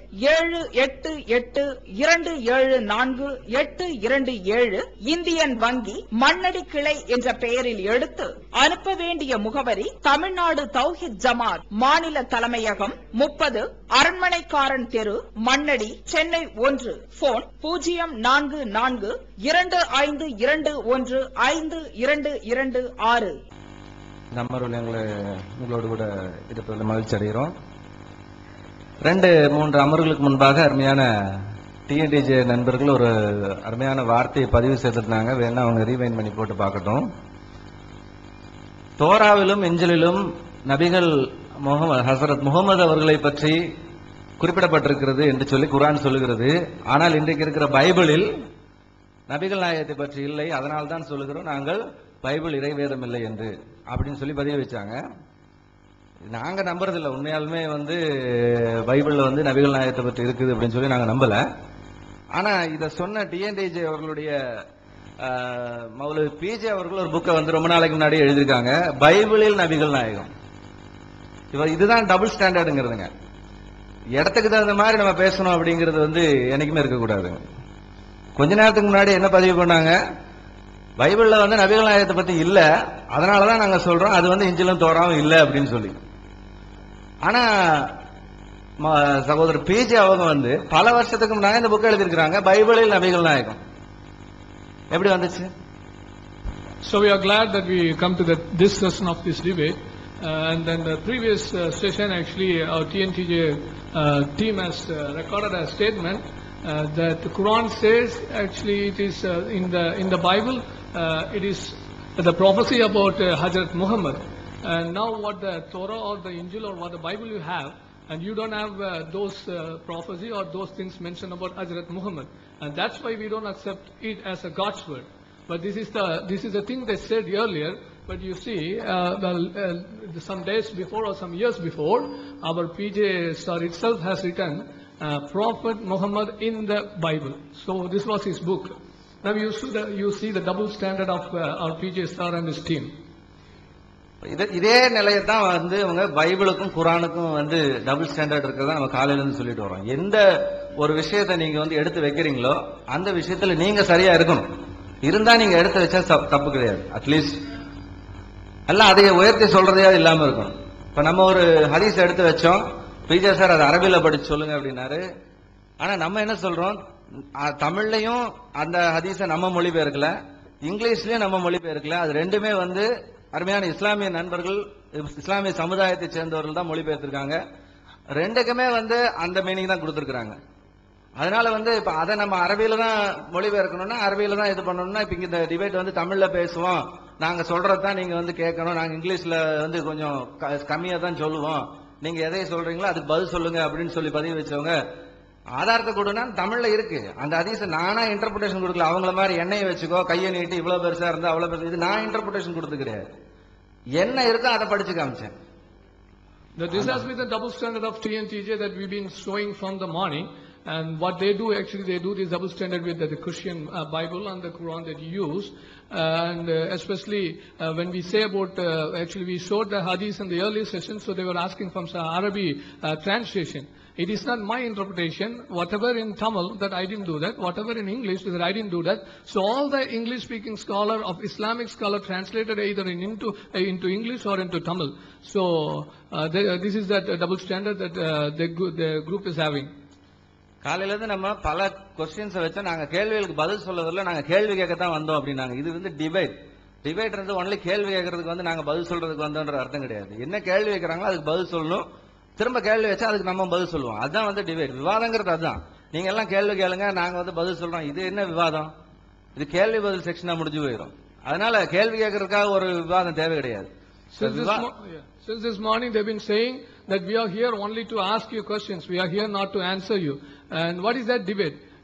It's not a question answer session, so you keep on asking question and we'll be giving answer. So it's a debate. So when there's a question raised, you have to answer.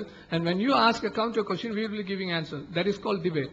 காலையில நம்ம என்ன சொல்றோம், உங்ககிட்ட இல்லாததை நீங்க சொன்னீங்கன்னா okay. இப்ப நம்ம என்ன காலையில எடுத்து வச்சோம், ஒரு ஆபாசமான விஷயங்களை சொன்னாங்க. நான் என்ன சொல்றேன், நீங்க ஒரு சேத்துக்குள்ள உட்கார்ந்துகிட்டு ரோட்ல போற ஒருத்தனை வந்து நீங்க அழுக்கா இருக்கா நம்ம சொல்ல முடியாது. முதல்ல வந்து நம்ம கிட்ட அந்த விஷயம் இருக்கா இல்லையான்ற நம்ம முதல்ல செக் பண்ணணும். இப்ப நான் வந்து இன்னொரு ஹதீஸ் உங்களுக்கு கொடுக்குறேன். சஹீஹ் புகாரில 6933 ஒரு ஹதீஸ் இருக்குங்க. ஒரு மனிதரை பத்தி சொல்லப்பட்டிருக்கு. அவர் வந்து இஸ்லாத்தை இது ஒரு பெரிய ஹதீஸ், போர் டைம்ல கிடைச்ச அந்த பொருள் பிரிச்சு கொடுக்கறதுல இருக்கிற ஒரு பிரச்சனையை பத்தி அந்த ஹதீஸ் சொல்லுது. அந்த ஹதீஸ்ல வந்து ஒரு வார்த்தை வருதுங்க. அதாவது அந்த என்ன வருதுன்னா, இஸ்லாம்ல வந்து ஒரு சிலர் வந்து வருவாங்க, அவங்க வந்து சீக்கிரம் இதை விட்டு வெளியே போயிருவாங்க அப்படின்னு சொல்லிட்டு அதுக்கப்புறமா அந்த ஹதீஸ் வந்து இப்படி வருது. ஏன்னா நான் ஹதீஸை மட்டும் படிக்கிறேங்க, ஏன்னா நான் இன்டர்பிரேஷன் கொடுக்க விரும்பல. இந்த மாதிரி டாபிக் நம்ம எடுத்து பேசணுங்கிறது நமக்கு ஆசை கிடையாது. ஏன்னா இதை அருமையான டிஎன்டிஜே நண்பர்கள் எடுத்து வைக்கிறதுனால நம்ம அதுக்கு ஆன்சர் கொடுக்க வேண்டியதா இருக்கு. இல்லாட்டி அவங்களுடைய ஸ்டாண்ட் வந்து டபுளா இருக்குங்கிறத காமிக்கிறதா நம்ம இந்த மாதிரி வார்த்தைகள் எடுத்து வைக்கிறோம். இது நம்மளுடைய மோட்டிவ் கிடையாது. அதனால நம்ம இதை எடுத்து வைக்கும் பொழுது நீங்க புரிஞ்சுக்கணும், என்னடா இது வல்கரா பேசுறாங்களே தயவு செஞ்சு நினைக்காதீங்க. இது ஹதீஸ்ல என்ன இருக்கோ அதை நம்ம படிக்கிறோம். நம்ம அதுக்கு செகண்ட் இன்டர்பிரேஷன் நம்ம கொடுக்கணும்னு விரும்புறது இல்ல. என்ன இருக்கு பாருங்க, அதிலும் எதுவும் காணப்படாது, அம்பானது சாணத்தையும் ரத்தத்தையும் அவை தன் மீது படாதவாறு முந்திக் கொண்டிருக்கும். அவைகளின் அடையாளம் ஒரு கருப்பு நிற மனிதராவார். அவரின் 2 கைகளில் அல்லது 2 மார்புகளில் ஒன்று பெண்ணின் கொங்கை போன்று அல்லது துடிக்கும் இறைச்சி போன்று அப்படின்னு சொல்லி ஒரு வார்த்தை வருதுங்க. இது இந்த ஹதீஸ் வந்து ஒண்ணு கிடையாதுங்க. இது மாதிரி இந்த சம்பவத்தையே பல ஹதீஸ்கள் சொல்லப்பட்டிருங்க. பல ஹதீஸ்ல முஸ்லீம் ஹதீஸ்ல பாத்தீங்கன்னா 1926 இதே சம்பவம் சொல்லப்பட்டிருக்கு. அதுலயும் அதே மாதிரிதான் சொல்லப்பட்டிருக்குங்க. ஒரு பெண்ணின் கொங்கை போன்று இருக்கும் அப்படின்னு சொல்லி சொல்லப்பட்டிருக்கு. அந்த புஜங்கள் ஒரு கொப்பளம் இருக்குங்க. அது என்ன எப்படி சொல்லப்பட்டிருக்குன்னா, ஒரு பெண்ணின் கொங்கை போல இருக்கும். நம்ம ஏதோ மாதுளம்பழம்னு சொல்லிட்டோமாமா, அது வந்து மறைவாதான் இருக்காமா, அது உண்மை இல்லையாமா அப்படின்னு சொன்னாங்க. பட் இந்த ஹதீஸ் டைரக்டாவே சொல்லுது, நம்ம எதுவும் மறைச்சு சொல்லல. நீங்க எதைய வந்து காலையில இருந்து வந்து பைபிள்ல இருக்குன்னு சொல்லிட்டு இருக்கீங்களோ அதே இது ஹசரத் முகமது அவர்கள் சொன்னதாவே இந்த ஹதீஸ்கள்ல ரெஜிஸ்டர் பண்ணப்பட்டிருக்கு. அது எதை பத்தி, ஒரு மனிதர் வருவார், கருப்பினத்தை சேர்ந்த ஒரு மனிதர் வருவார்னு சொல்லி அவருடைய கரத்துல இருக்கிற ஒரு கொப்பளம் எப்படி இருக்குன்னு சொல்லி சொல்லப்பட்டிருக்கு. அப்ப இது ஏன் நீங்க வந்து டபுள் ஸ்டாண்டர்டா பாக்குறீங்க? முதல்ல வந்து உங்களுடைய ஸ்டாண்ட வந்து கிளியர் பண்ணுங்க. பைபிள் வந்து தெளிவா நமக்கு சொல்லுது, நீங்க எந்த இதுல படிச்சீங்கனாலும் எந்த இடத்துலயும் வந்து அந்த தவறுகளை செய்யறதுக்கு தூண்டுற காரியங்கள் இல்ல. நீங்க சொன்னீங்க பெருசா படத்தை போட்டுட்டு கடைசியில ஒரு சீன் வந்து நீங்க இதை செய்யாதீர்கள் அப்படின்னு சொன்னா அது வந்து தப்பு இல்லையா அப்படின்னு கேட்டீங்க. இன்னொன்னு, அதே நேரத்தில் நீங்க செய்யுங்கன்னு சொன்னா எப்படி இருக்கும்? அதான் இன்னொரு ஹதீஸ்ல நான் காமிச்சேன். நீ முத்தமிட்டு இருக்கலாம், நீ கட்டி பிடித்திருக்கலாம், நீ ஏதாவது செஞ்சிருக்கலாம், ஆனா நீ உடலுறவு கொண்டாயா அப்படின்னு சொல்லி ஹஜ்ரத் முகமது அவர்கள் கேட்டாங்களே. அப்படி இருக்கும் பொழுது அந்த கொஸ்டின் நீங்க பதில் சொல்ல. ஏன்னா அதெல்லாம் செஞ்சா நீ போயிட்டு வா, அதெல்லாம் செஞ்சுட்டு போ அப்படின்னா அதெல்லாம் செய்யலான்னு அர்த்தமா? அப்ப இது தூண்டுற மாதிரி இல்லையா? முத்தம் கொடுக்கறது அனுமதி, நீ போய் முத்தம் கொடுன்னு சொல்ற மாதிரி இல்லையா? நீ கட்டிப்பிடின்னு சொல்ற மாதிரி இல்லையா? மற்றதெல்லாம் செய்ய, உடலுறவு மட்டும் கொள்ளாது அப்படின்னு சொல்ற மாதிரி இல்லையா? அப்படிங்கறத நாங்க கேட்டோம். இது பைபிள்ல இருந்த விஷயங்கள்லாம் செய்தியா இருக்குது, இல்ல ஒரு திட்ட மாதிரி இருக்கு, இதெல்லாம் உண்மை. ஆனா எதுவுமே நீ இதை செய்யன்னு சொன்ன மாதிரி இல்ல. ஆனா இந்த பர்டிகுலர் ஹதீஸ் நீ செய்யறதுக்கு அனுமதிங்கிற மாதிரி இருக்கு இல்லையா, அதுக்கு நீங்க பதில் சொல்லுங்க. So this is what actually we've been seeing from the morning, and to show the double standard. And whatever we say, then you're in a mirror clay, and then you're saying somebody is out, that you also have some spoil on you, and you also have dirt on you. See, this hadith says there was a black man, he's having some boil on his hand, and it says that the boil actually described as like a nipple of a breast of a woman. So in that of it has been described. So when it comes to Bible, and you say you make all those things at the end, you simply say we don't tell you to do, or we are just commanding not to do all these things. So what does it mean? In the same thing we are asking, Bible is not encouraging, or Bible is not telling you to do that, but how does it this two or the more hadith show? This hadith say it's like giving you permission to do that. நம்முடைய சகோதரர்கள் தொடர்ந்து பேசுவாங்க. Well, we are back to the foundational issues once again. மீண்டுமாக நாம் அஸ்திபார காரியங்களுக்குள்ளாக திரும்பி இருக்கிறோம். Our friends made some very interesting claims about the Torah. தோராவை பற்றி நம்முடைய நண்பர்கள் சில ஆர்வமான காரியங்களை கொண்டு வந்தார்கள். They say that the Torah we have in the Holy Bible is not the original Torah. அவர்கள் சொல்றாங்க, உங்களுடைய வேதாகமத்தில் இருக்கிற தோரா ஒரிஜினல் தோரா இல்லை என்கிறதை அவர்கள் சொன்னார்கள். And the evidence they have given to support that claim is that prophecy about Hazrat Muhammad is not there in this Torah. அதற்கான ஆதாரமாக அவர்கள் சொன்ன காரியம், ஹஸ்ரத் முகமதுவை பற்றிதான தீர்க்க தரிசனம் தோராவில இருக்கிறது என்று குர்ஆன் சொல்லுகிறது. ஆனால் அந்த தீர்க்க தரிசனம் உங்களுடைய தோராவில இல்லை, எனவே தான் உங்களுடைய தோரா இறைவனுடைய வார்த்தை அல்ல என்று சொன்னார்கள். I would like to request our friends to produce the original Torah in which they found this prophecy about Prophet Muhammad. ஹஜ்ரத் முகமதை பற்றி தான் இருக்கிறதான இந்த தீர்க்க தரிசனம் எந்த ஒரிஜினல் தோராவிலே அவர்கள் கண்டுபிடித்தார்களோ அந்த தோராவை அவர்கள் கொண்டு வந்து நிரூபிக்கட்டும் என்று நான் அவர்களுக்கு சொல்லுகிறேன். When have you read it? Where have you read it? And can you give us the source? We will go and get it. நீங்கள் எப்ப படித்தீங்க, எங்க படித்தீங்க, அதற்கான ஆதாரங்கள் உங்களுக்கு நீங்கள் சொல்ல முடியுமா? அப்படி என்றால் நாங்களும் அதை பார்க்கலாமே. This is a baseless claim. இது ஒரு ஆதாரமற்ற ஒரு வாதமாக இருக்கிறது. I can claim anything. நான் எதை வேண்டுமானாலும் சொல்லலாம் ஒரு வாதமாக. But would you believe? ஆனா நீங்க எல்லாம் நான் சொல்றதை நம்புவீங்களா? You will believe only if I give evidence. நான் சரியான ஆதாரத்தை கொடுத்தால் மாத்திரம்தான் நீங்கள் அதை நம்புவீர்கள். We are willing to give you proof that the Torah which existed during the time of Prophet Muhammad is the same as the one we have now. ஹஜ்ரத் முகமதுடைய காலத்தில் இருந்ததான Torah தான் இப்பொழுதும் இருக்கிறது என்பதை நாங்கள் உங்களுக்கு சொல்லுவதற்கு எங்களிடத்தில் ஆதாரம் உண்டு. We have many manuscripts from before Christ. இயேசு கிறிஸ்துவுக்கு முன்பதாக இருந்தே ஏராளமான எழுத்து பிரதிகள் எங்களிடத்தில் இருக்கிறது. Of the Torah. தோராவை பற்றியதான எழுத்து பிரதிகள். And then we have the Greek translation of the entire Old Testament called Septuagint. Septuagint அழைக்கப்படுகிற பழைய ஏற்பாட்டின் முழுமையான பழைய ஏற்பாட்டின் மொழியாக்கமான Septuagint எங்களிடத்தில் இருக்கிறது. அதுக்கான பிரதிகள் இருக்கிறது.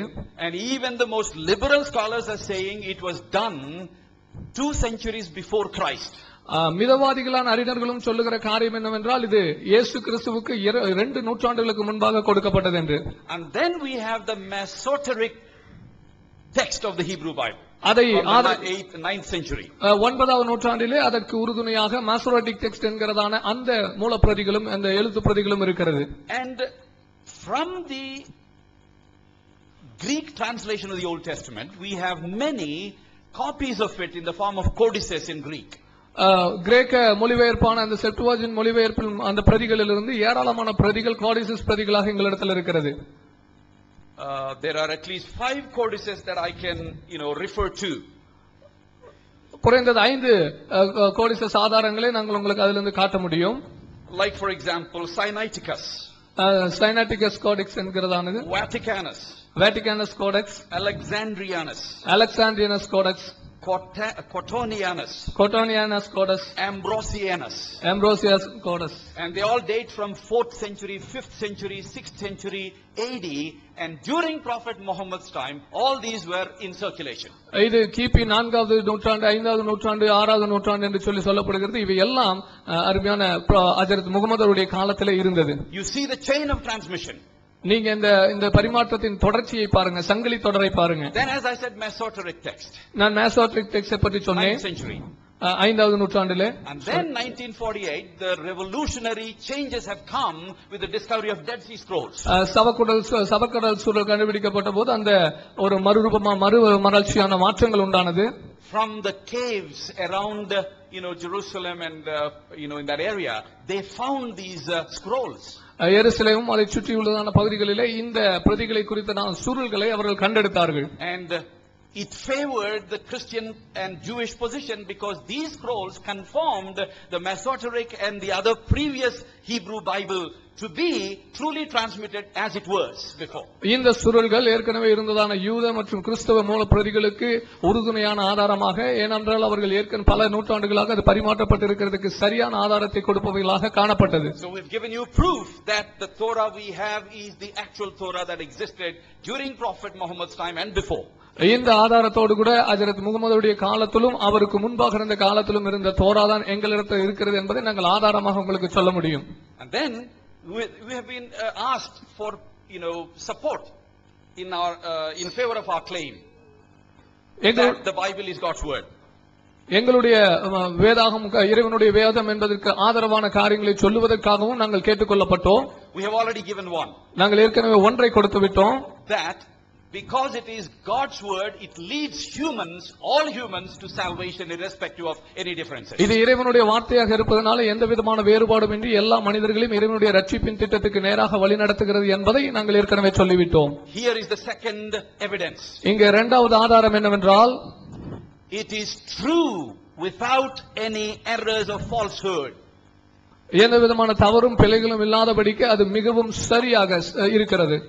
If any book is merely a human book, it will be a combination of truth and error because we are finite human beings. ஒருவேளை ஒரு மனிதனுடைய கற்பனையான புத்தகமாக இருந்தால் அதில் சில உண்மைகளும் பிழைகளுமாக இருக்கும். But the Bible is not just merely a human book, but it is divine book given to us through humans, and therefore it has to be true and true alone. வேதாகமம் என்பது வெறும் ஒரு மனிதனுடைய புஸ்தகம் அல்ல, அது இறைவனுடைய ஆவியினால் ஏவப்பட்டு மனிதர்களால் எழுதப்பட்டு கொடுக்கப்பட்டதான புஸ்தகம். எனவே அதிலே உண்மையான காரியங்கள் இருக்கிறது. And up to this time we have time and again proved that the Bible has not even a single falsehood or error or contradiction. இந்த நேரம் வரைக்கும் நேரங்களாக நாங்கள் தொடர்ந்து சொல்லுகிறது, இறைவனுடைய வார்த்தையாக வேதாகமத்திலே எந்த விதமான முரண்பாடுகளும் பிழைகளும் இல்லை என்பதை நாங்கள் சொல்லுகிறோம். Truth is free from contradiction and it is consistent. சத்தியம் என்பது முரண்பாட்டிலிருந்து விடுதலையானது, அது ஒரு நிலையான தன்மை உள்ளதாக இருக்கிறது. Our friends talked about a different Injil and they said we have a different definition of Injil. அவர்கள் சொன்னாங்க, உங்களிடத்தில் ஒரு வேறுபட்டதான சுவிசேஷம் இஞ்சில் இருக்கிறது, அதற்கு ஒரு வேறுபட்ட விளக்கத்தையும் அவர்கள் கொடுத்தார்கள். And they say our Injil is not the Injil that the Quran talks about. எங்களிடத்தில் இருக்கிறதான இஞ்சில் அவர்களுடைய குர்ஆனிலே சொல்லப்பட்ட இஞ்சில் அல்ல என்பதையும் அவர்கள் சொன்னார்கள். I want to know where they have that Injil. அவர்களிடத்தில் அந்த ஒரிஜினல் இஞ்சில் எங்கே இருக்கிறது என்பதை நான் கேட்கிறேன். And where in the Quran they find the definition of Injil. இஞ்சிலுக்கான விளக்கம் என்ன என்பதை குர்ஆனிலே அவர்கள் எங்கே பார்க்கிறார்கள் என்பதையும் நான் கேட்கிறேன். The law of identity in logic, number one, law demands that when you use a term you have to define it properly with basis. அடையாளப்படுத்தும் விதி என்கிறதான ஒரு விதி இருக்கிறது. நீங்கள் ஒரு காரியத்தை அடையாளப்படுத்தும் போது அந்த அடையாளப்படுத்தும் அடிப்படையிலே நீங்கள் அதை திட்டமாய் தீர்மானிக்க வேண்டும். If you can't do it, you should not use that term. நீங்கள் அதிலே ஒருவேளை குழப்பம் இருந்தால் அதை நீங்கள் உபயோகப்படுத்தக்கூடாது. And fourthly, lastly, நான்காவதாக இறுதியாக, they have been consistently indulging in a logical fallacy called misuse of analogy. தர்க்க ரீதியான வாதத்திலே, தவறான தர்க்க ரீதியான வாதத்திலே தவறான பகுப்பாய்வை அவர்கள் குழப்பிக் கொண்டிருக்கிறார்கள். In logic, analogies don't prove anything but only clarify. ஒரு தர்க்க ரீதியான பகுப்பாய்வு என்பது எதையுமே நிரூபிப்பதல்ல, ஆனால் அது தெளிவாக்குகிறதாக காணப்படுகிறது. Any analogy is used to clarify one thing.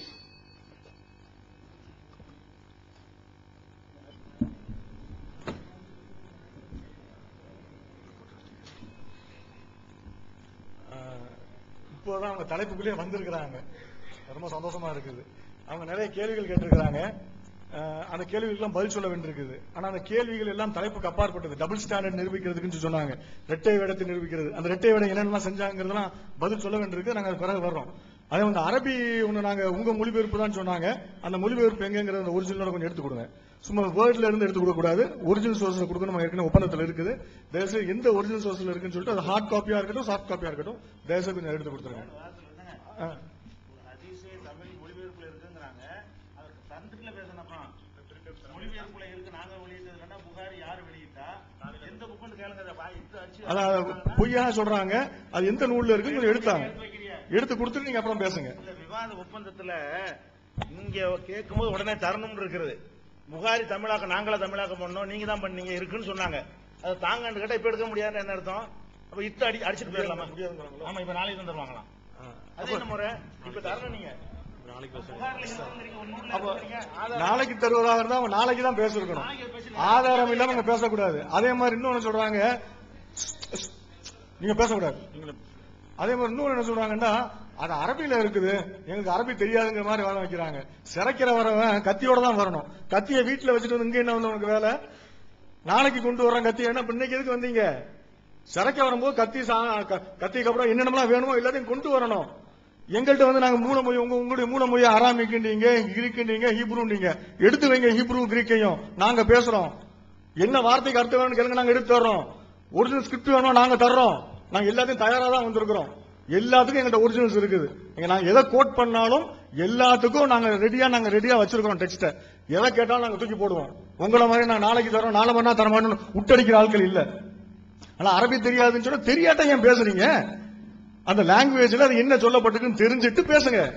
தெரியாம அறகுறையா எவனோ அந்த நெட்ல எழுதுறான், அவன் படிச்சது சொந்த சரக்கு இல்ல, எல்லாம் கடன் வாங்கின சரக்கு, சொந்த மூளையே கிடையாது, எல்லாம் borrowed intelligence தான் அவங்களுக்கு. They are working on others' intelligence. They don't have their own intelligence. They don't apply their own mind. அதை வச்சுக்கிட்டு அவங்க பேசிக்கிட்டு இருக்காங்க. So this is an argument. In debate, we have come to a conclusion that in debate, both of us should present evidence. Whatever arguments we are quoting, it is our responsibility to quote the evidence. Now, they have quoted a hadith from Sahih Bukhari. When we asked them the reference, we wanted either hard copy or soft copy. They are telling that they'll give it tomorrow. If they are ready to give only tomorrow, why did they quote it now? As per our agreement, they have to produce the evidence right away before moving into the next topic. Unless and until you have any appropriate evidence, please don't quote anything. அப்புறம் இந்த பைபிள்ல முன்னறிவிப்பு பத்தி சொன்னாங்க, அந்த கேள்விக்கு பதில் சொல்ல வேண்டியிருக்கு. நாங்க இறுதியா சொல்றோம். அதுக்கு முன்னால சப்ஜெக்ட்டுக்கு நேரடியா வந்துட்டாங்க. ஆனா நேரடியா அதுக்கு வர்றோம். இப்பதான் அந்த லாஜிக்கா பேச ஆரம்பிச்சிருக்கிறாங்க. தௌராவுடைய மேனுஸ்கிரிப்ட்ஸ், ஏராளமான மேனுஸ்கிரிப்ட்ஸ் இருக்குது, செப்டகன்ட் இருக்குது அப்படின்லாம் சொன்னாங்க. எல்லாமே ஜீசஸுக்கு முன்னால இருந்ததுன்னு சொல்றாங்க. அது ஜீசஸுக்கு முன்னால இருந்ததா, ஜீசஸ் காலத்துல இருந்ததா, ஜீசஸ் காலத்துல என்ன இருந்தது, தோராண்டா என்ன, செப்டகன்ட்னா என்ன, அதெல்லாம் பார்ப்போம். அதே மாதிரி எங்கிட்ட நிறைய கோடெக்ஸ் இருக்குது. கிரீக் கோடெக்ஸ் வந்து எங்கிட்ட ஒரிஜினல்ஸ் இருக்குது. சினாட்டியஸ், வேட்டிகனஸ், அலெக்சாண்ட்ரியஸ் லைனா பட்டியல் போட்டாங்க. அதனுடைய நிலை என்ன? அப்புறம் டெட் சீ ஸ்க்ரால்ஸ் எல்லாம் நாங்க வச்சிருக்கிறது எல்லாம் கரெக்டாக தான் இருக்குங்கிறதுக்கு என்ன ப்ரூஃப்னா, எல்லாம் சமீபத்தில் கண்டுபிடிக்கப்பட்ட டெட் ஸ்கீ ஸ்கால்ஸ்ல வந்து எல்லாம் அதுல இருக்குது. அது வந்து ட்ரூ டிரான்ஸ்மிஷன் அப்படிங்கிறாங்க. அந்த டெட் ஸ்கீ ஸ்கால்ஸ் என்னதை காட்டுதுன்னு சொன்னா, ஏற்கனவே அவங்க வச்சிருக்காங்களா பைபிள், அது கரெக்டா அவங்க கை வரைக்கும் கரெக்டா சேர்ந்து இருக்குங்கிறத காட்டுதான் அப்படின்னு ஒரு வாதம் வச்சாங்க. அதே மாதிரி அவங்களே ஒரு இறை வேதம் என்றால் எப்படி இருக்க வேண்டும் என்பதற்கு சில அளவுகோலை வைத்தார்கள். நாம் வைக்கவில்லை. நம்ம அளவுகோலை வைக்காம பல வாதங்களை வைத்தோம். ஒரு மனுஷனா இருந்தா, ஒரு மனுஷன் பேசுற பேச்சா இருந்தா எப்படி இருக்கணும்? அருவருப்பா பேசலாம். என்னடா அருவருப்பா பேசுறீங்க நீ எல்லாம் ஒரு மனுஷனான்னு கேட்போம். மனுஷன் பேசுற பேச்சிலே வரக்கூடியது இறைவனுடைய வார்த்தையில வரக்கூடாது. பொய், என்னடா பொய் பேசிக்கிட்டு இருக்கிறீங்க நீ எல்லாம் ஒரு மனுஷனா? கடவுள் வார்த்தையில அதுவும் வரக்கூடாது. மனுஷனுக்கு எது தகுதியற்றது அப்படின்னு நம்ம நினைக்கிறோமோ அது மனுஷனுக்கு மட்டும் இல்ல, மனுஷனை விட உயர்ந்த கடவுளுக்கும் வரக்கூடாது. அதுதான் முதல் அளவுகோல். இதுக்கு வேற பைபிள்ல இருந்த கொட்டேஷனோ வேற எந்த நூல்ல இருந்து கொட்டேஷன் தேவையில்லை. அதே மாதிரி அதுல வந்து முரண்பாடுகள், கான்ட்ரடிக்ஷன்ஸ், அதுல கான்ட்ரடிக்ஷன்ஸ் இருக்கக்கூடாது. உண்மைதான், கான்ட்ரடிக்ஷன்ஸ் இருந்தா அது இறைவனுடைய வேதமா இருக்கக்கூடாது. நம்மளே முரண்பட்டு பேசிக்கிட்டு இருந்தா அது எப்படி, என்னடா மாத்தி மாத்தி பேசுறீங்க நீ எல்லாம் ஒரு மனுஷனாடா, அதான் கேட்போம். அப்ப கடவுளே மாறி மாறி பேசினா அதுவும் இருக்கக்கூடாது. அதே மாதிரி it should be error free from error, no error, அதுல தப்பே இருக்கக்கூடாது.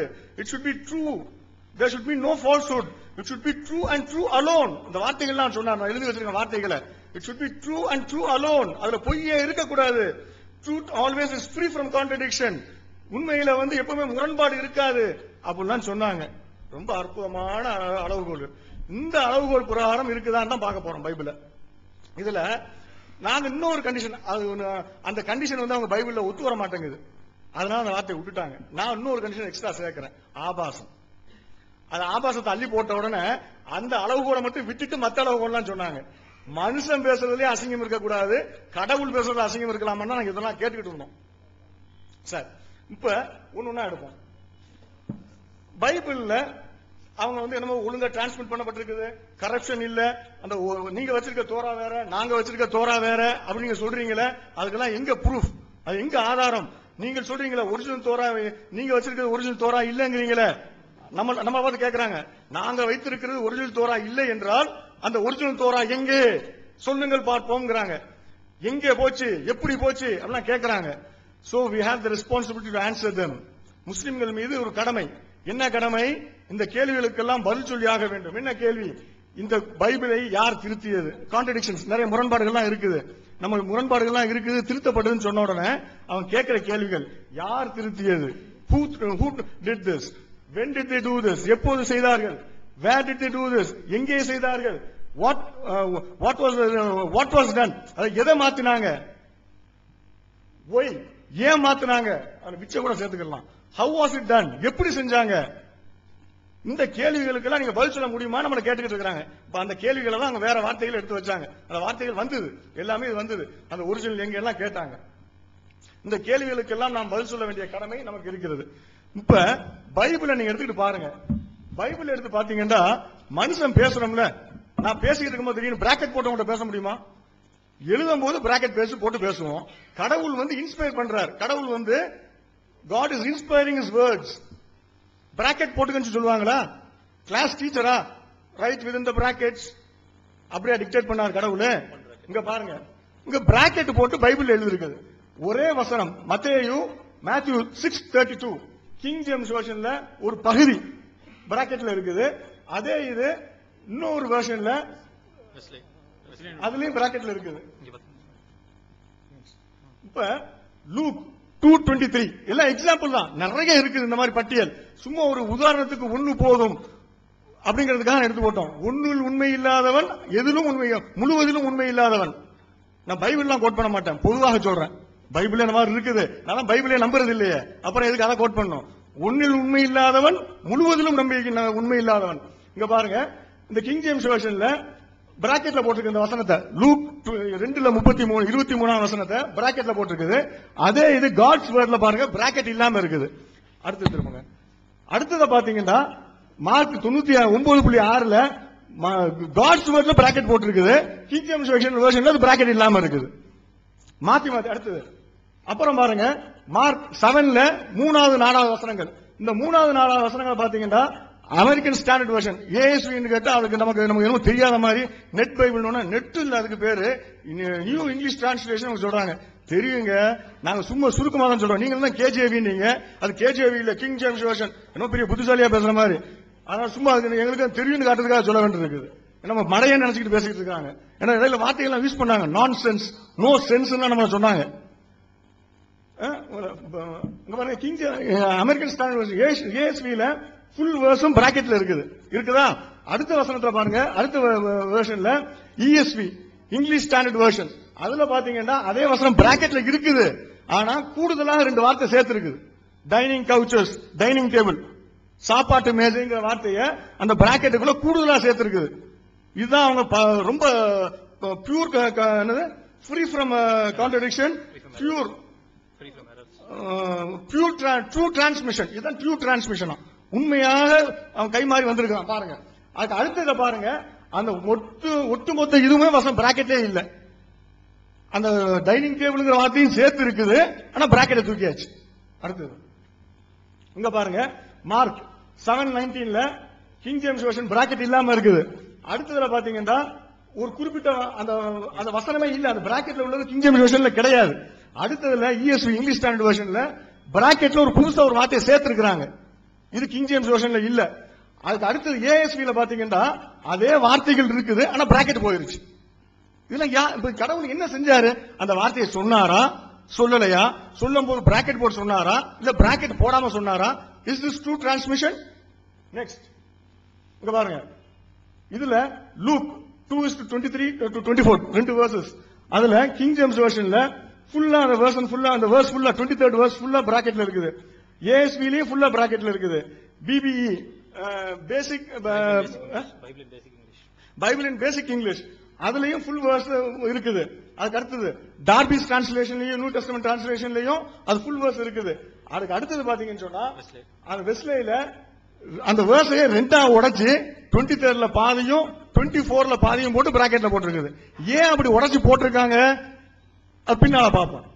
அடுத்தது மார்க் 15:28 இந்த வேர்ஸ் எடுத்துக்கிட்டு பாத்தீங்கன்னா கிங் ஜேம்ஸ் வெர்ஷன்ல அந்த வேர்ஸ் அப்படி இருக்குதா?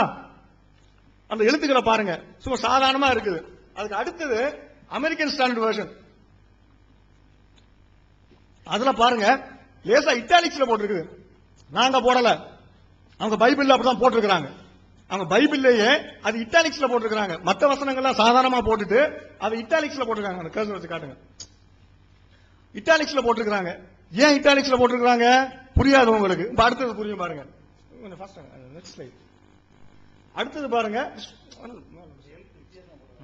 மேல ஏஎஸ்பில பிராக்கெட்ல இட்டாலிக்ஸ்ல போட்டிருக்காங்க. ஏன் இட்டாலிக்ஸ்ல போட்டிருக்காங்க பாருங்க. அடுத்ததுல அந்த வேர்ஸ பிராக்கெட்ல போட்டான், இன்னொருத்தன் பிராக்கெட்ல போட்டிருக்கான். டர்பி டிரான்ஸ்லேஷன்ல பிராக்கெட்ல போட்டுட்டு நோட் போட்டான், food note. Many leave out this verse. நிறைய மேனுஸ்கிரிப்ட்ஸ்ல இது இல்ல. மேனுஸ்கிரிப்ட்ஸ்ல ரொம்ப ட்ரூ டிரான்ஸ்மிஷன் அப்படின்னாங்கல்ல, நிறைய மேனுஸ்கிரிப்ட்ஸ்ல இது இல்லையா? பாத்துக்கிட்டீங்களா?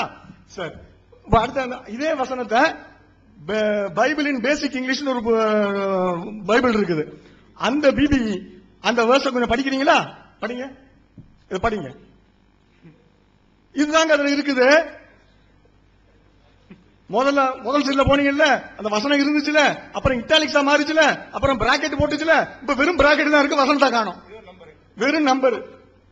இதை படிக்க முடியுமா உங்களால?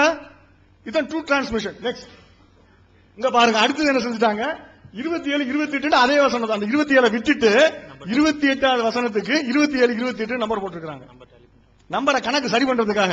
இதை படிச்சுக்கிட்டு போகும்போது அந்த வசனத்தை படிச்சுட்டு போவோம், நம்பரை பார்க்க மாட்டோம். அப்படி என்னமோ கரெக்டா தான் படிக்கிறோம் நினைச்சிட்டு இருப்போம். ஆனா விட்டுட்டாங்க, அது 27, 28 போட்டாங்க.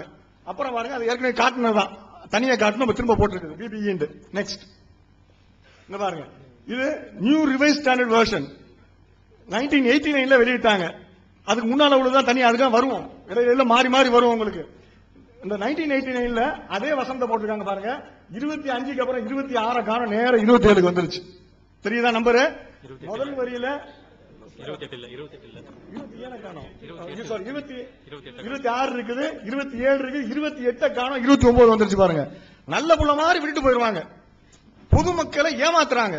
கிறிஸ்துவ சகோதர சகோதரிகளை ஏமாற்றிக்கிட்டு இருக்கிறாங்க. சில பாதிரியார்களும் சில கிறிஸ்துவ அறிஞர்களும் என்று சிலர் உட்கார்ந்துகிட்டு அதை பொதுமக்களை எல்லாம் ஏமாத்திக்கிட்டு இருக்கிறாங்க. அப்பாவி மக்கள் எல்லாம் ஏமாந்துகிட்டு இருக்கிறாங்க. ஏமாத்திக்கிட்டு என்ன காரணம் சொல்ல முடியாது, அவங்களுக்கு அந்த காரணங்கள் தெரியும். அந்த காரணங்கள் நமக்கு சொல்ல முடியாது, அவங்க நோக்கங்கள் நம்ம சொல்ல முடியாது. இதுக்கு வக்காலத்து வாங்கிட்டு சிலர் உட்கார்ந்துகிட்டு இருக்கிறாங்க. இதுக்கு கூட்டம் போட்டு பேசிக்கிட்டு இருக்காங்க, எங்க பைபிள் பரிசுத்தமானது. என்ன பரிசுத்தம் தெரிஞ்சுக்கிட்டீங்கல்ல, வாங்க. அந்த வார்த்தையை விட்டுட்டு போயிட்டாங்க. நெக்ஸ்ட் இப்ப இந்த வசனத்தை எடுத்துக்கிறோம். 2ஆம் குரானிக்கல்ஸ் 36வது சாப்டர் 9வது வசனம், தமிழ்ல 2ஆம் நாளாகமம். அதுல யோயாக்கீன் ராஜாவுக்கு 8 வயதா இருந்தது அப்படின்னு இருக்குது.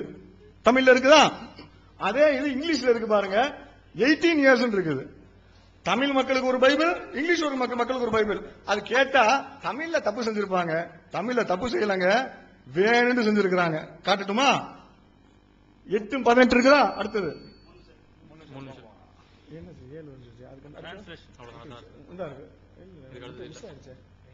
மிஸ் ஆயிருக்கு. அதே மாதிரி 2ஆம் சாமுவேல் 24:13 அதுல தாவீதுடைய காலத்துல 7 வருஷம் பஞ்சம் வந்ததுன்னு இருக்குது தமிழ்ல. இங்கிலீஷ்ல பாத்தீங்கன்னா 3 வருஷம் பஞ்சம் இருக்குது. எது கரெக்ட்? எது ட்ரூ டிரான்ஸ்மிஷன்? எது எரர் ஃப்ரீ? எதுல பொய் இல்ல, எதுல கான்ட்ரடிக்ஷன் இல்ல? ரெண்டுலயும் கான்ட்ரடிக்ஷன் இருக்குதா? நீங்க பைபிள்ங்கிறீங்களே, பைபிள் கடவுளுடைய வார்த்தைங்கிறீங்களே, இந்த தமிழ் பைபிள் கடவுளுடைய வார்த்தையா, இங்கிலீஷ் பைபிள் கடவுளுடைய வார்த்தையா? எந்த பைபிளை நீங்க கடவுளுடைய வார்த்தைன்னு சொல்றீங்க? இங்கிலீஷ் கடவுளுடைய வார்த்தைனா தமிழ் பொய்யா இருக்குதா? தமிழ பொய் கடவுளுடைய வார்த்தைனா இங்கிலீஷ் பொய்யா இருக்குதா? எது? அடுத்தது அதே இதுதான். இங்க பாருங்க, அதுல முன்னாள் சைடு போங்க. முன்னாள் சைடுல இங்கிலீஷ்ல 3 இருக்குதா? திரும்ப பாருங்க, இன்னொரு இங்கிலீஷ்ல 3 இருக்குது, இன்னொரு இங்கிலீஷ்ல 7 இருக்குது. இந்த ரெண்டு இங்கிலீஷ்ல எந்த பைபிள் சரியான பைபிள்? என்னங்க இங்கிலீஷுக்கு இங்கிலீஷ் முரண்பாடு, இங்கிலீஷுக்கு தமிழுக்கு முரண்பாடு, எதை நம்ப சொல்றீங்க? நெக்ஸ்ட். அதே மாதிரி அகசியா ராஜாவாகிற போது அவர் 22 வயதா இருந்ததுன்னு போட்டிருக்குது. இது எங்க? 2ஆம் நாளாகமத்துல இருக்குது, 2nd Chroniclesல. 2ஆம் ராஜாக்கள் 2ஆம் கிங்ஸ்ல அதே மாதிரி இருக்கு, 22 வயசு இருக்குது. ரெண்டுலயும் 22 வயசு இருக்கு. இதுல என்ன முரண்பாடு இருக்குது? முரண்பாடு இல்ல. பாருங்க, அதே இது பாருங்க, 2ஆம் நாளாகம் முன்னாள் ஸ்லைடு வாங்க. 2ஆம் நாளாகம் கீழே இருக்குல்ல, 2ஆம் நாளாகம் மேல இருக்கு பாருங்க, 22 வயசு இருக்குதா? அடுத்தது 2ஆம் நாளாகத்துக்கு 22 இருக்குது. இங்கிலீஷ்ல அதே கிங் ஜேம்ஸ் வெர்ஷன்ல 42 இருக்குது. 22 42? எது ட்ரூ டிரான்ஸ்மிஷன், எது எரர் ஃப்ரீ, எதுல கான்ட்ரடிக்ஷன் இல்ல? இது எந்த கோடெக்ஸ்ல இருக்குது? நீங்க 5 கோடெக்ஸ் நீங்க 5 இல்ல, நான் ஏகப்பட்ட கோடெக்ஸ் சொல்லுவோம். எந்த கோடெக்ஸ்ல இருக்குது? அந்த சினாட்டிஸ் வேட்டிங்கன் சொல்றாங்க, அந்த லட்சணத்தை நாங்க காட்டுவோம். டெட் சீ ஸ்க்ரோல்ஸ் சொன்னாங்க, அதையும் காட்டுவோம். வாங்க நெக்ஸ்ட்.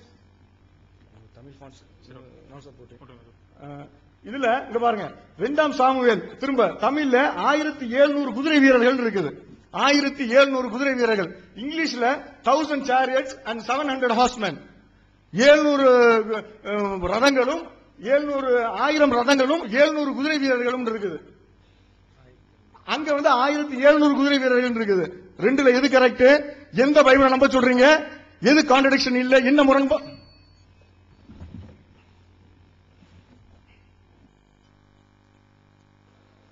Yes, friends.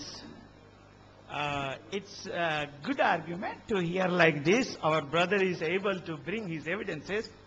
இது ஒரு நல்ல விவாதமாக இருக்கிறது. ஏனென்றால் அருமையான சகோதரர் அநேக ஆதாரங்களை கொண்டு வருவதற்கு கூடியவராக இருந்தார். But when we evaluate the nature of evidences which he brings, it's all confused and disqualified. அவர் கொண்டு வருகிறதான அந்த ஆதாரங்களுடைய தன்மையை நாம் பரிசோதித்தால் அது அவைகளுக்குள்ளாகவே குழப்பமுடையதாக, அது தகுதியற்றதாக இருக்கிறதை நாம் பார்க்க முடிகிறது. Before he uses the evidences, he has to learn how to use it. ஒரு ஆதாரத்தை அவர் கொண்டு வருவதற்கு முன்பதாக அந்த ஆதாரத்தை எப்படி உபயோகப்படுத்துவது என்பதை அவர் கற்றிருக்க வேண்டும். If anyone wanted to criticize on the manuscript basis, on the bracket basis, what is in original or not, then there is some qualification. ஒரு எழுத்து பிரதிகளை பற்றி யாராவது குற்றம் சொல்ல வேண்டும் என்றால் அது ஒரு உண்மையாக இருந்ததா அல்லது பிராக்கெட்ல இருக்கிறது, அப்படிப்பட்டதான காரியங்களை அவர்கள் குற்றம் சுமத்த வேண்டும் என்று சொன்னால் முதலாவது அவர்கள் அதிலே கற்றிருந்தவர்களாக இருக்க வேண்டும். For example, if I have a pen, I can say in medical shop, please give me a brufen. இப்ப எனக்கு ஒரு வலி இருக்கிறது என்று சொன்னால் நான் ஒரு மெடிக்கல் ஷாப்ல எனக்கு ஒரு ப்ரூஃபன் கொடுங்க, வலி மாத்திரை கொடுங்க என்று கேட்பேன். But if I wanted to criticize the quality and formula of brufen, then the medical department will say, please have basic knowledge of the medical department. ஒருவேளை அந்த வலி நிவாரணியான ப்ரூஃபனை குறித்து நான் குற்றம் சாட்ட வேண்டும் என்றால், அந்த ப்ரூஃபனுடைய தன்மைகளை குறித்து நான் குறை சொல்ல வேண்டும் என்றால் அந்த மெடிக்கல் டிபார்ட்மெண்ட் சொல்லுவாங்க, உனக்கு இதை பற்றிய அடிப்படை மருத்துவ அறிவியல் உனக்கு கொஞ்சமாவது தேவை என்று சொல்லுவார்கள். So he wanted to criticize on the basis of bracket. அவர் எனவே அடைப்புக்குறியிலே அல்லது பிராக்கெட்ல இருக்கப்பட்டதான் அந்த காரியத்தை குறித்து அவர் குற்றம் சாட்டி கொண்டிருக்கிறார். What is in original and what is not, what is added. அவர் சொல்ல இது ஒரிஜினல் இல்லாத இப்பொழுது சேர்க்கப்பட்டிருக்கிறது என்று சொல்லிக் கொண்டிருக்கிறார். For this, இதற்காக he needs 10 qualification. 10 தகுதி நிலைகள். First, he should know biblical language, Hebrew, Aramaic and Greek. அவருக்கு வேதாகம மொழிகளான எபிரேயம், அரமியம், கிரேக் என்கிறதான மொழிகளை பற்றி தான புலமை இருக்க வேண்டும். To go and study original, அதை மூல மொழியிலே படிப்பதற்கு, verify by himself, அவர் தானாகவே அதை பரிசோதிப்பதற்கு, and then tell in a public that I have found it out. நான் அதை கண்டுபிடித்திருக்கிறேன் என்று சொல்லுவதற்கு அவர் அதை செய்திருக்க வேண்டும். On the basis of translation you cannot do this one. மொழியாக்கத்தின் அடிப்படையில் நீங்கள் இதை நிச்சயமாக செய்ய முடியாது. Number 2, இரண்டாவது, he should know the basic about manuscript study principle. மூல பிரதிகளை படிக்கிறதான அந்த படிக்கிறதான தத்துவத்தை பற்றி அவர் அறிந்திருக்க வேண்டும். Basically there are 3 principles. அந்த மூல பிரதிகளை படிப்பதற்கான 3 அடிப்படை தத்துவங்கள் இருக்கிறது. Manuscript criticism, மூல பிரதிகளை படித்ததான விமர்சனம், declaration of corruption, அதிலே பிழை இருக்கிறது என்று சொல்லி அறிக்கை செய்கிற அறிவிப்பு, and by the richness of manuscript, restoration.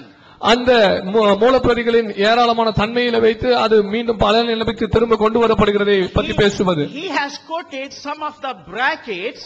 அவர் சில பிராக்கெட்ஸை பற்றி குறிப்பிட்டார். But he doesn't know this Bible when it was translated how many manuscripts were there. ஆனால் இந்த வேதாகமம் மொழிபெயர்க்கப்பட்ட போது எத்தனை பிரதிகள் இருந்தது, மூலப்பிரதிகள் இருந்தது என்பது அவருக்கு அறியாமல் இருக்கிறது. When KJV was translated there was 6 manuscripts. KJV மொழிபெயர்க்கப்பட்ட போது 6 மூலப்பிரதிகள் இருந்தது. When RSV was done there was 100 manuscripts. RSV மொழியாக்கம் செய்யப்பட்ட போது 100 மூலப்பிரதிகள் இருந்தது. Now we have 27,000 manuscripts. ஆனால் இப்பொழுது நமக்கு 27,000 மூலப்பிரதிகள் இருக்கிறது. And all the evidences which he has brought is refuted long back.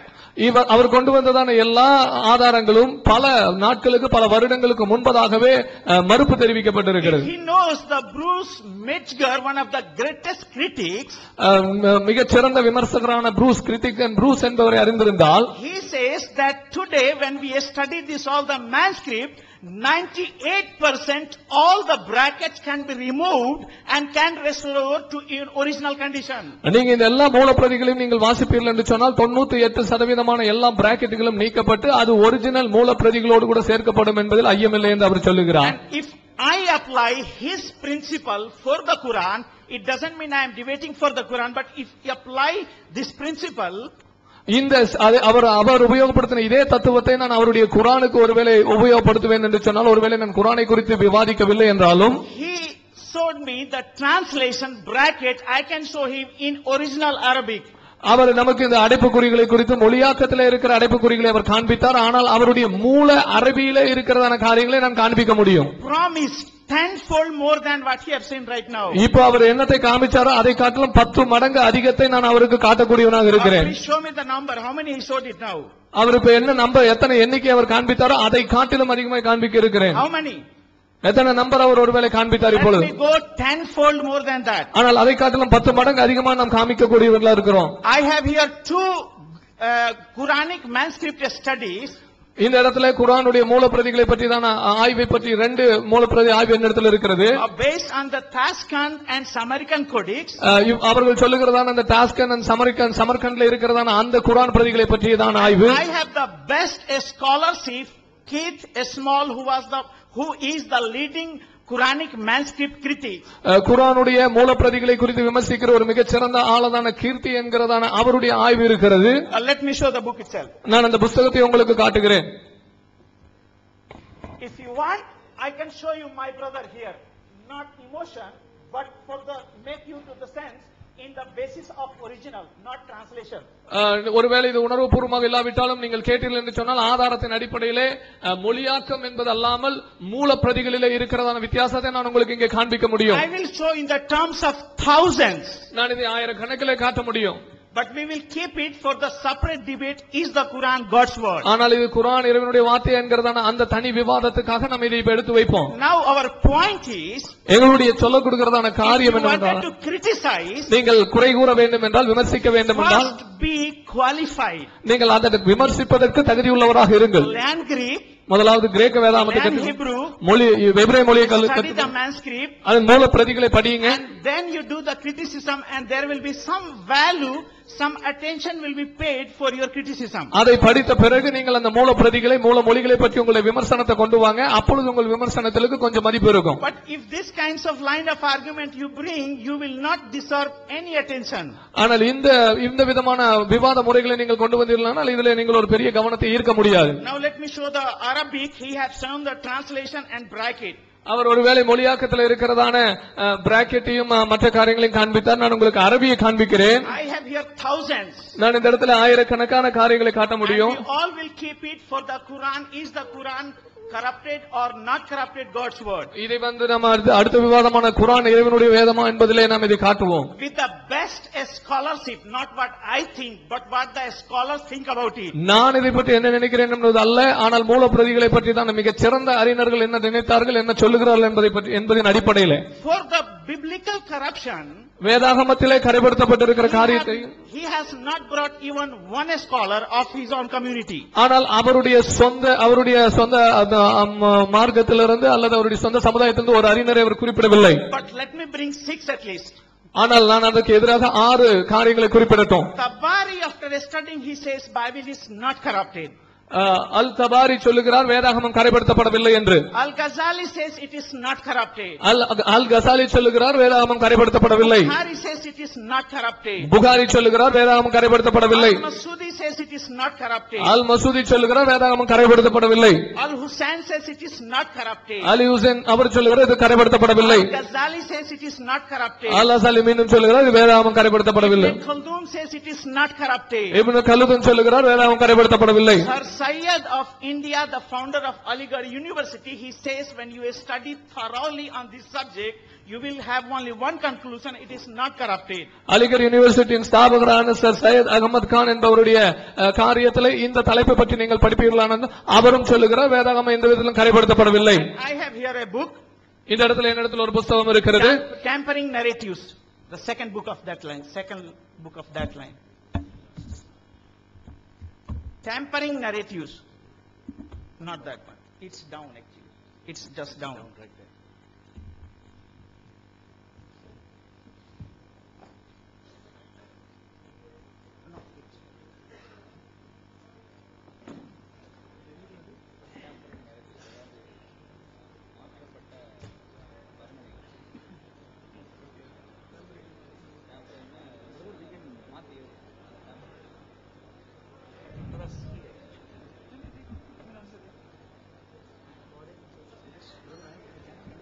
Yes, you know.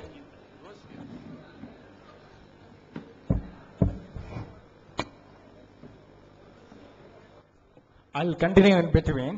நான் இதற்கிடையிலே அதை தொடர்கிறேன். First, let me explain how the Bible translations are made. வேதாகம மொழியாக்கம் எப்படி செய்யப்பட்டது என்பதை நான் முதலாவது விளக்கி சொல்லட்டும். There are different ways of the translations. வித்தியாசமான விதங்களில் மொழியாக்கம் இருந்தது. For example, when KJV is translated, KJV உதாரணத்துக்கு மொழியாக்கம் செய்யப்பட்ட போது it went to the available manuscript at that time. அந்த காலத்திலே அவர்களுக்கு இருந்ததான மூலப்பிரதிகளை பொறுத்து அது மொழியாக்கம் செய்யப்பட்டது. Now when other translations are made, there is a way of majority. They go by the majority manuscript. ஆனால் மற்ற மொழியாக்கங்கள் செய்யப்பட்ட போது அவர்களுக்கு இருந்ததான மூலப்பிரதிகளின் எண்ணிக்கையின் அடிப்படையிலே அதிகமான மூலப்பிரதிகளின் எண்ணிக்கையின் அடிப்படையிலே மொழியாக்கம் செய்யப்பட்டது.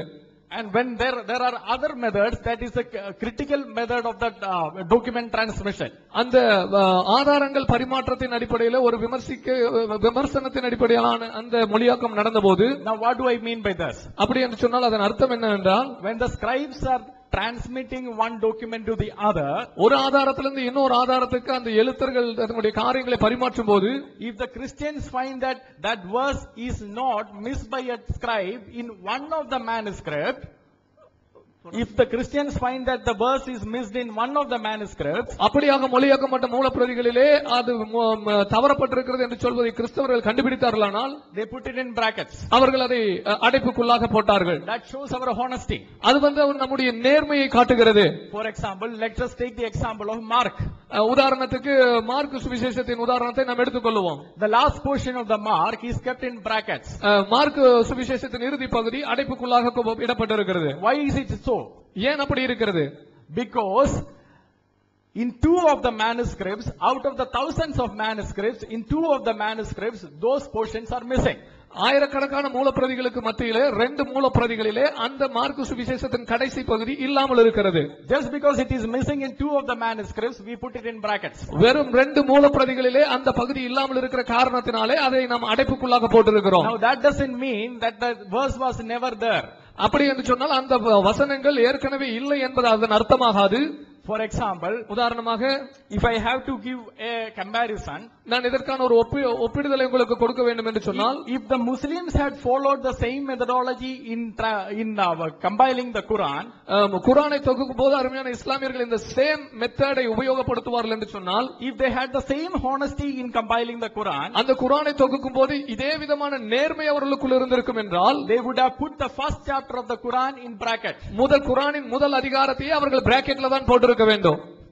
Because ஏனென்றால் one of the four major teachers of the Quran, குர்ஆனை கற்றுக் கொடுக்க வேண்டியதான மிக முக்கியமான நான்கு ஆசிரியர்களில் one of them did not agree that Surah 1 is the part of Quran. அவர்களில் ஒருவர் சூரா முதலாவது அத்தியாயம் குர்ஆனுடைய ஒரு பகுதி என்பதை ஒப்புக்கொள்ளவில்லை. If the Christians were doing that, they would have put it in bracket and they would have put a footnote saying that this was not found in this codex. ஒருவேளை அதை கிறிஸ்தவர்கள் செய்வார்கள் என்று சொன்னால் அதை ஒரு அடைப்பு குறிக்குள்ள போட்டு விட்டு சொல்லுவார்கள், இது இந்த மூலப்பிரதியிலே காணப்படவில்லை என்று எழுதியிருப்பார்கள். Now the Muslims don't do that. ஆனால் இஸ்லாமியர்கள் அதை செய்வதில்லை. It is a question of the honesty of the Christians versus the dishonesty in the other translation. இது இன்னொரு மொழியாக்கத்தில் நீங்கள் சொல்லுவீர்கள் என்று சொன்னால் இது கிறிஸ்தவர்களுடைய நேர்மைக்கும் இஸ்லாமியர்களுடைய நேர்மையற்ற தன்மைக்கும் உள்ளதான வேறுபாடு என்று சொல்லலாம். I am going to say, for argument's sake, let us consider all the verses that he cited. I am ready to say, let us remove it for the argument's sake. நாம் ஒரு விவாதத்துக்காக நாம் இதை சொல்லுவோம் என்று சொன்னால் அவர் காண்பித்ததான எல்லா வசனங்களையும் நாம் நீக்குவோம். If we remove all those verses, we still have the exact same doctrine as we hold on now. அப்படி அவர் காண்பித்த எல்லா வசனத்தையும் நீக்கினாலும் கூட இன்றைக்கு கிறிஸ்தவர்களுடைய இறை தத்துவம் என்னவென்றால் அதை அப்படியே நாம் இன்னும் கொண்டிருக்க முடியும். For example, let me say Mark chapter 15 verse 28. உதாரணமாக மார்க் 15வது அதிகாரம் 28வது வசனம். We will remove that from all the translations. அந்த பகுதியை எல்லா மொழியாக்கத்திலிருந்தும் நாம் நீக்கி விடலாம். Does that verse still exist in the Bible? If we remove that verse from Mark chapter 15 verse 28 from all the translation, does that verse exist in the Bible? Yes, it still exists because Isaiah 53:12 has exactly the same concept mentioned. ஒருவேளை இந்த mark சுவிசேஷத்தின் பகுதியை நீங்கள் எல்லா மொழியாக்கத்திலும் நீக்கினாலும் கூட அந்த வசனங்கள் உங்களுடைய வேதாகமத்தில் இருக்கிறதா என்றால் நிச்சயமாக இருக்கிறது. ஏசாயா 52வது அதிகாரத்திலே 2 முதல் வசனங்களிலே நீங்கள் அதை தெளிவாக பார்க்கலாம். Now let me come to the Dead Sea Scrolls. நான் இப்பொழுது அந்த டெட் சீ சவக்கடல் சுருள் பற்றியதான புத்தகத்துக்கு வரட்டும். This is Ezekiel chapter 23. இது எசேக்கியேலுடைய 23வது அதிகாரத்தை பற்றியது. Ezekiel chapter 23 is there in the Dead Sea Scrolls which was written before Christ. இயேசு கிறிஸ்துவுக்கு முன்பதாக எழுதப்பட்டதான அந்த பிரதிகளிலே இருக்கிறது என்று சொல்லி சவக்கடல் சுருள் சொல்லுகிறது. This is the Dead Sea Scrolls manuscripts translations. இதுதான் சவக்கடல் சுருளிலே கிடைக்கப்பட்டதான மூல பிரதிகளின் மொழியாக்கம். We were disputing about Ezekiel 23, but Ezekiel 23 is there in the Dead Sea Scroll. ஆனால் எசேக்கியேல் 23 பற்றி நாம் இத்தனை நேரம் விவாதித்துக் கொண்டிருந்தோம். அந்த எசேக்கியேல் 23 சவக்கடல் சுருளிலே இருக்கிறது. So you will have to accept that Ezekiel 23 was the original part of the God's word, correct? நீங்க சொல்ல வேண்டும் இறைவனுடைய வார்த்தையாகிய அந்த ஒரிஜினல் இறைவனுடைய வார்த்தையிலே எசேக்கியேல் 23 ஒரு பகுதி என்பதை நீங்கள் ஒப்புக்கொண்டுதான் ஆக வேண்டும். Now I will God willing, we will in these 2 days we will show that all these verses that they have cited, even if we remove all these verses, a parallel verse of that would still exist in the Holy Bible, and not a single doctrine of the Christianity is impacted by it. இந்த ஆண்டவருக்கு சித்தமான அந்த 2 நாட்களிலும் அவர்கள் காண்பித்த இத்தனை ஆதாரங்களையும் நீங்கள் நீக்கினாலும் கூட அதற்குரியதான வசனங்கள் இணையான வசனங்கள் வேதாகமத்திலே நாம் காட்ட முடியும். இதன் மூலமாக கிறிஸ்தவத்தின் கொள்கையிலே ஒரு சிறு பகுதி கூட பாதிக்கப்படாது என்பதை நாம் நிரூபிக்க முடியும். Now my brother has brought some argument and I love to hear an answer. என்னுடைய சகோதரர் சில விவாதங்களை கொண்டு வந்தால் அதை நான் கேட்டு அதற்கு நான் பதில் கொடுக்க விருப்பமுள்ளவனாக இருக்கிறேன். But only one demand: be qualified critics, study the subject so you can tell the truth. ஆனால் ஒரு தகுதி என்னவென்று சொன்னால் நீங்கள் அந்த மூல பிரதிகளை படித்து அதை குறித்து விமர்சிக்கக்கூடிய தகுதி உள்ளவர்களாக நீங்கள் இருக்க வேண்டும். And here is a best scholarship, the book I was saying. It is not my empty claim. It is the Muslim scholars have believed Bible is not corrupted. இது என்னுடைய கூற்று அல்ல, இது இஸ்லாமிய மிக சிறந்த அறிஞர்களுடைய கூற்று. வேதாகமம் கரைப்படுத்தப்படவில்லை என்பதற்காக அவர்கள் எழுதியிருக்கிற அருமையான ஆதார நூல் இது. Now if we apply the same criteria which brother is applying, here is a Keith Small, one of the leading critics of the Quran, then the whole Quran is lost, because according to Islam error இருக்க கூடாது, முரண்பாடு இருக்க கூடாதுன்றாங்க. அதுக்கு நம்ம இவ்வளவு இருக்குதுங்கிறதுக்கு அள்ளி போட ஆரம்பிச்சோம். காத்துக்கிட்டு இருந்தோம் எப்படா வருவாங்க, அளவுகோல் வைத்து வந்தாங்க, நம்ம சொல்ல ஆரம்பிச்சோம். இப்ப அதுக்கு அவங்க என்ன பதில் சொல்றாங்கன்னா, to criticise you should have knowledge. இதை சொல்றதுக்கு உங்களுக்கு அறிவு இருக்கணும், அதை பத்தி விவரம் இருக்கணும்ங்கிறாங்க. இது நாங்க ஒண்ணும் அறிவு இருக்க வேண்டிய அவசியமே இல்லை. நான் புதுசாக சொன்னேன், உங்க பைபிள்ல இருக்க வேர்சஸ் தான் எடுத்து போட்டேன். எனக்கு இது தனியா அறிவு தேவையில்லை. இங்கிலீஷ்ல உள்ள வேர்சஸ் எடுத்து போட்டேன். உங்க ஸ்காலர்ஸ் ஆஃப் டிஃபரெண்ட் டினாமினேஷன்ஸ் உட்கார்ந்து பல வருஷங்களாக மொழிபெயர்த்தார்களே, அதுகளை எடுத்து நான் போட்டேன், அவ்வளவுதான். நான் வந்து புதுசா நான் இதுக்கு எனக்கு தனி நாலேஜ் தேவையில்லை. First, I need not have any knowledge about it. I'm just quoting your scholars. I'm just quoting your Bible, different versions. That's all. I don't need any extra knowledge about it. Right. Secondly, he said you should have 10 what is that? Criteria. 10 criteria for before criticizing. The first thing, he didn't list out the 10. He just said 2. The first thing he said is we should know Hebrew, Greek and Aramaic. மொழிபெயர்க்க இதை பத்தி நீங்க விமர்சனம் செய்வதாக இருந்தால் உங்களுக்கு 10 தகுதிகள் இருக்கணும் அப்படின்னார். ஆனா 2 தான் சொன்னார், மத்தெல்லாம் விட்டுட்டார். 2ல என்னன்னு கேட்டா you should know Hebrew, Greek and Aramaic என்றார்.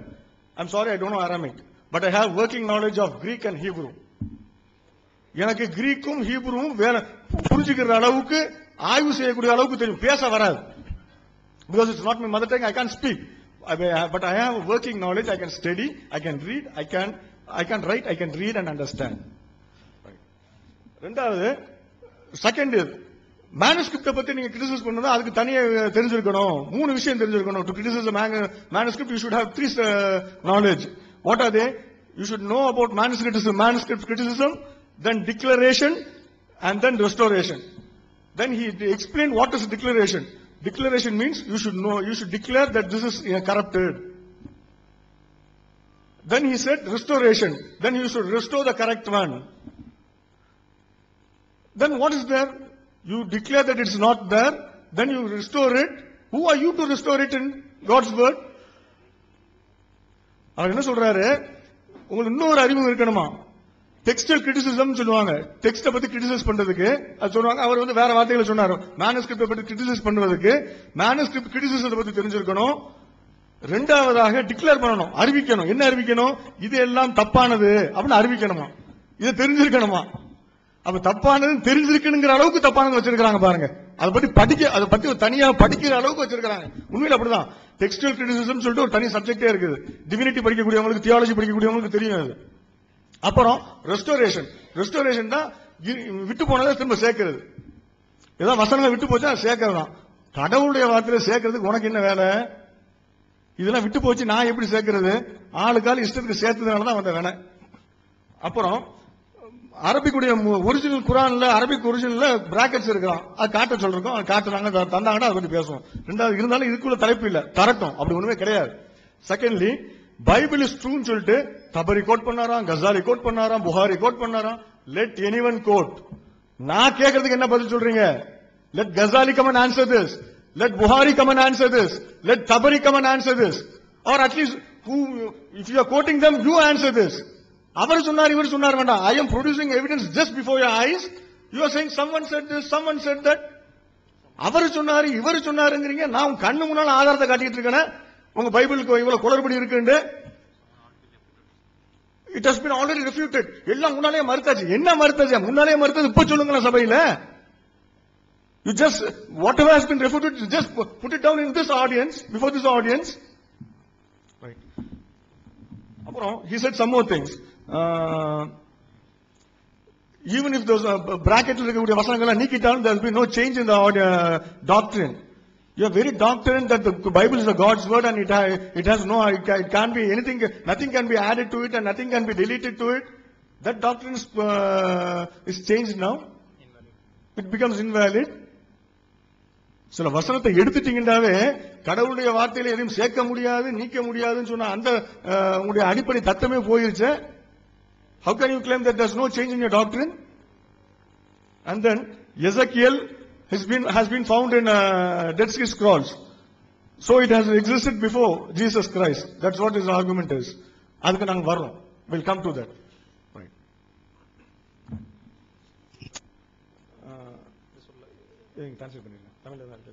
Okay.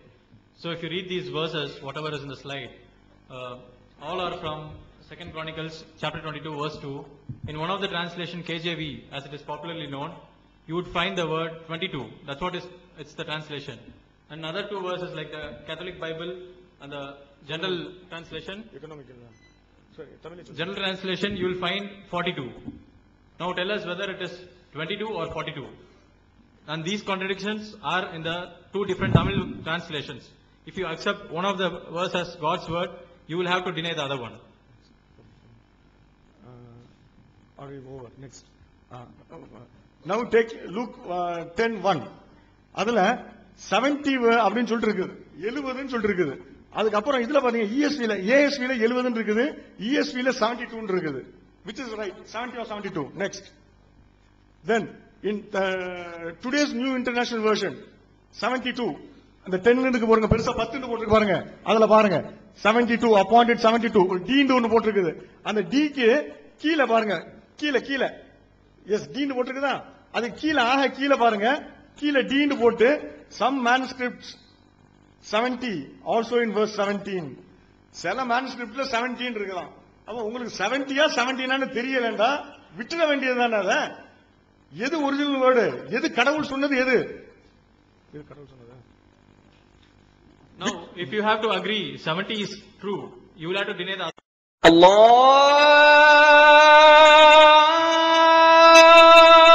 Akbar, Allah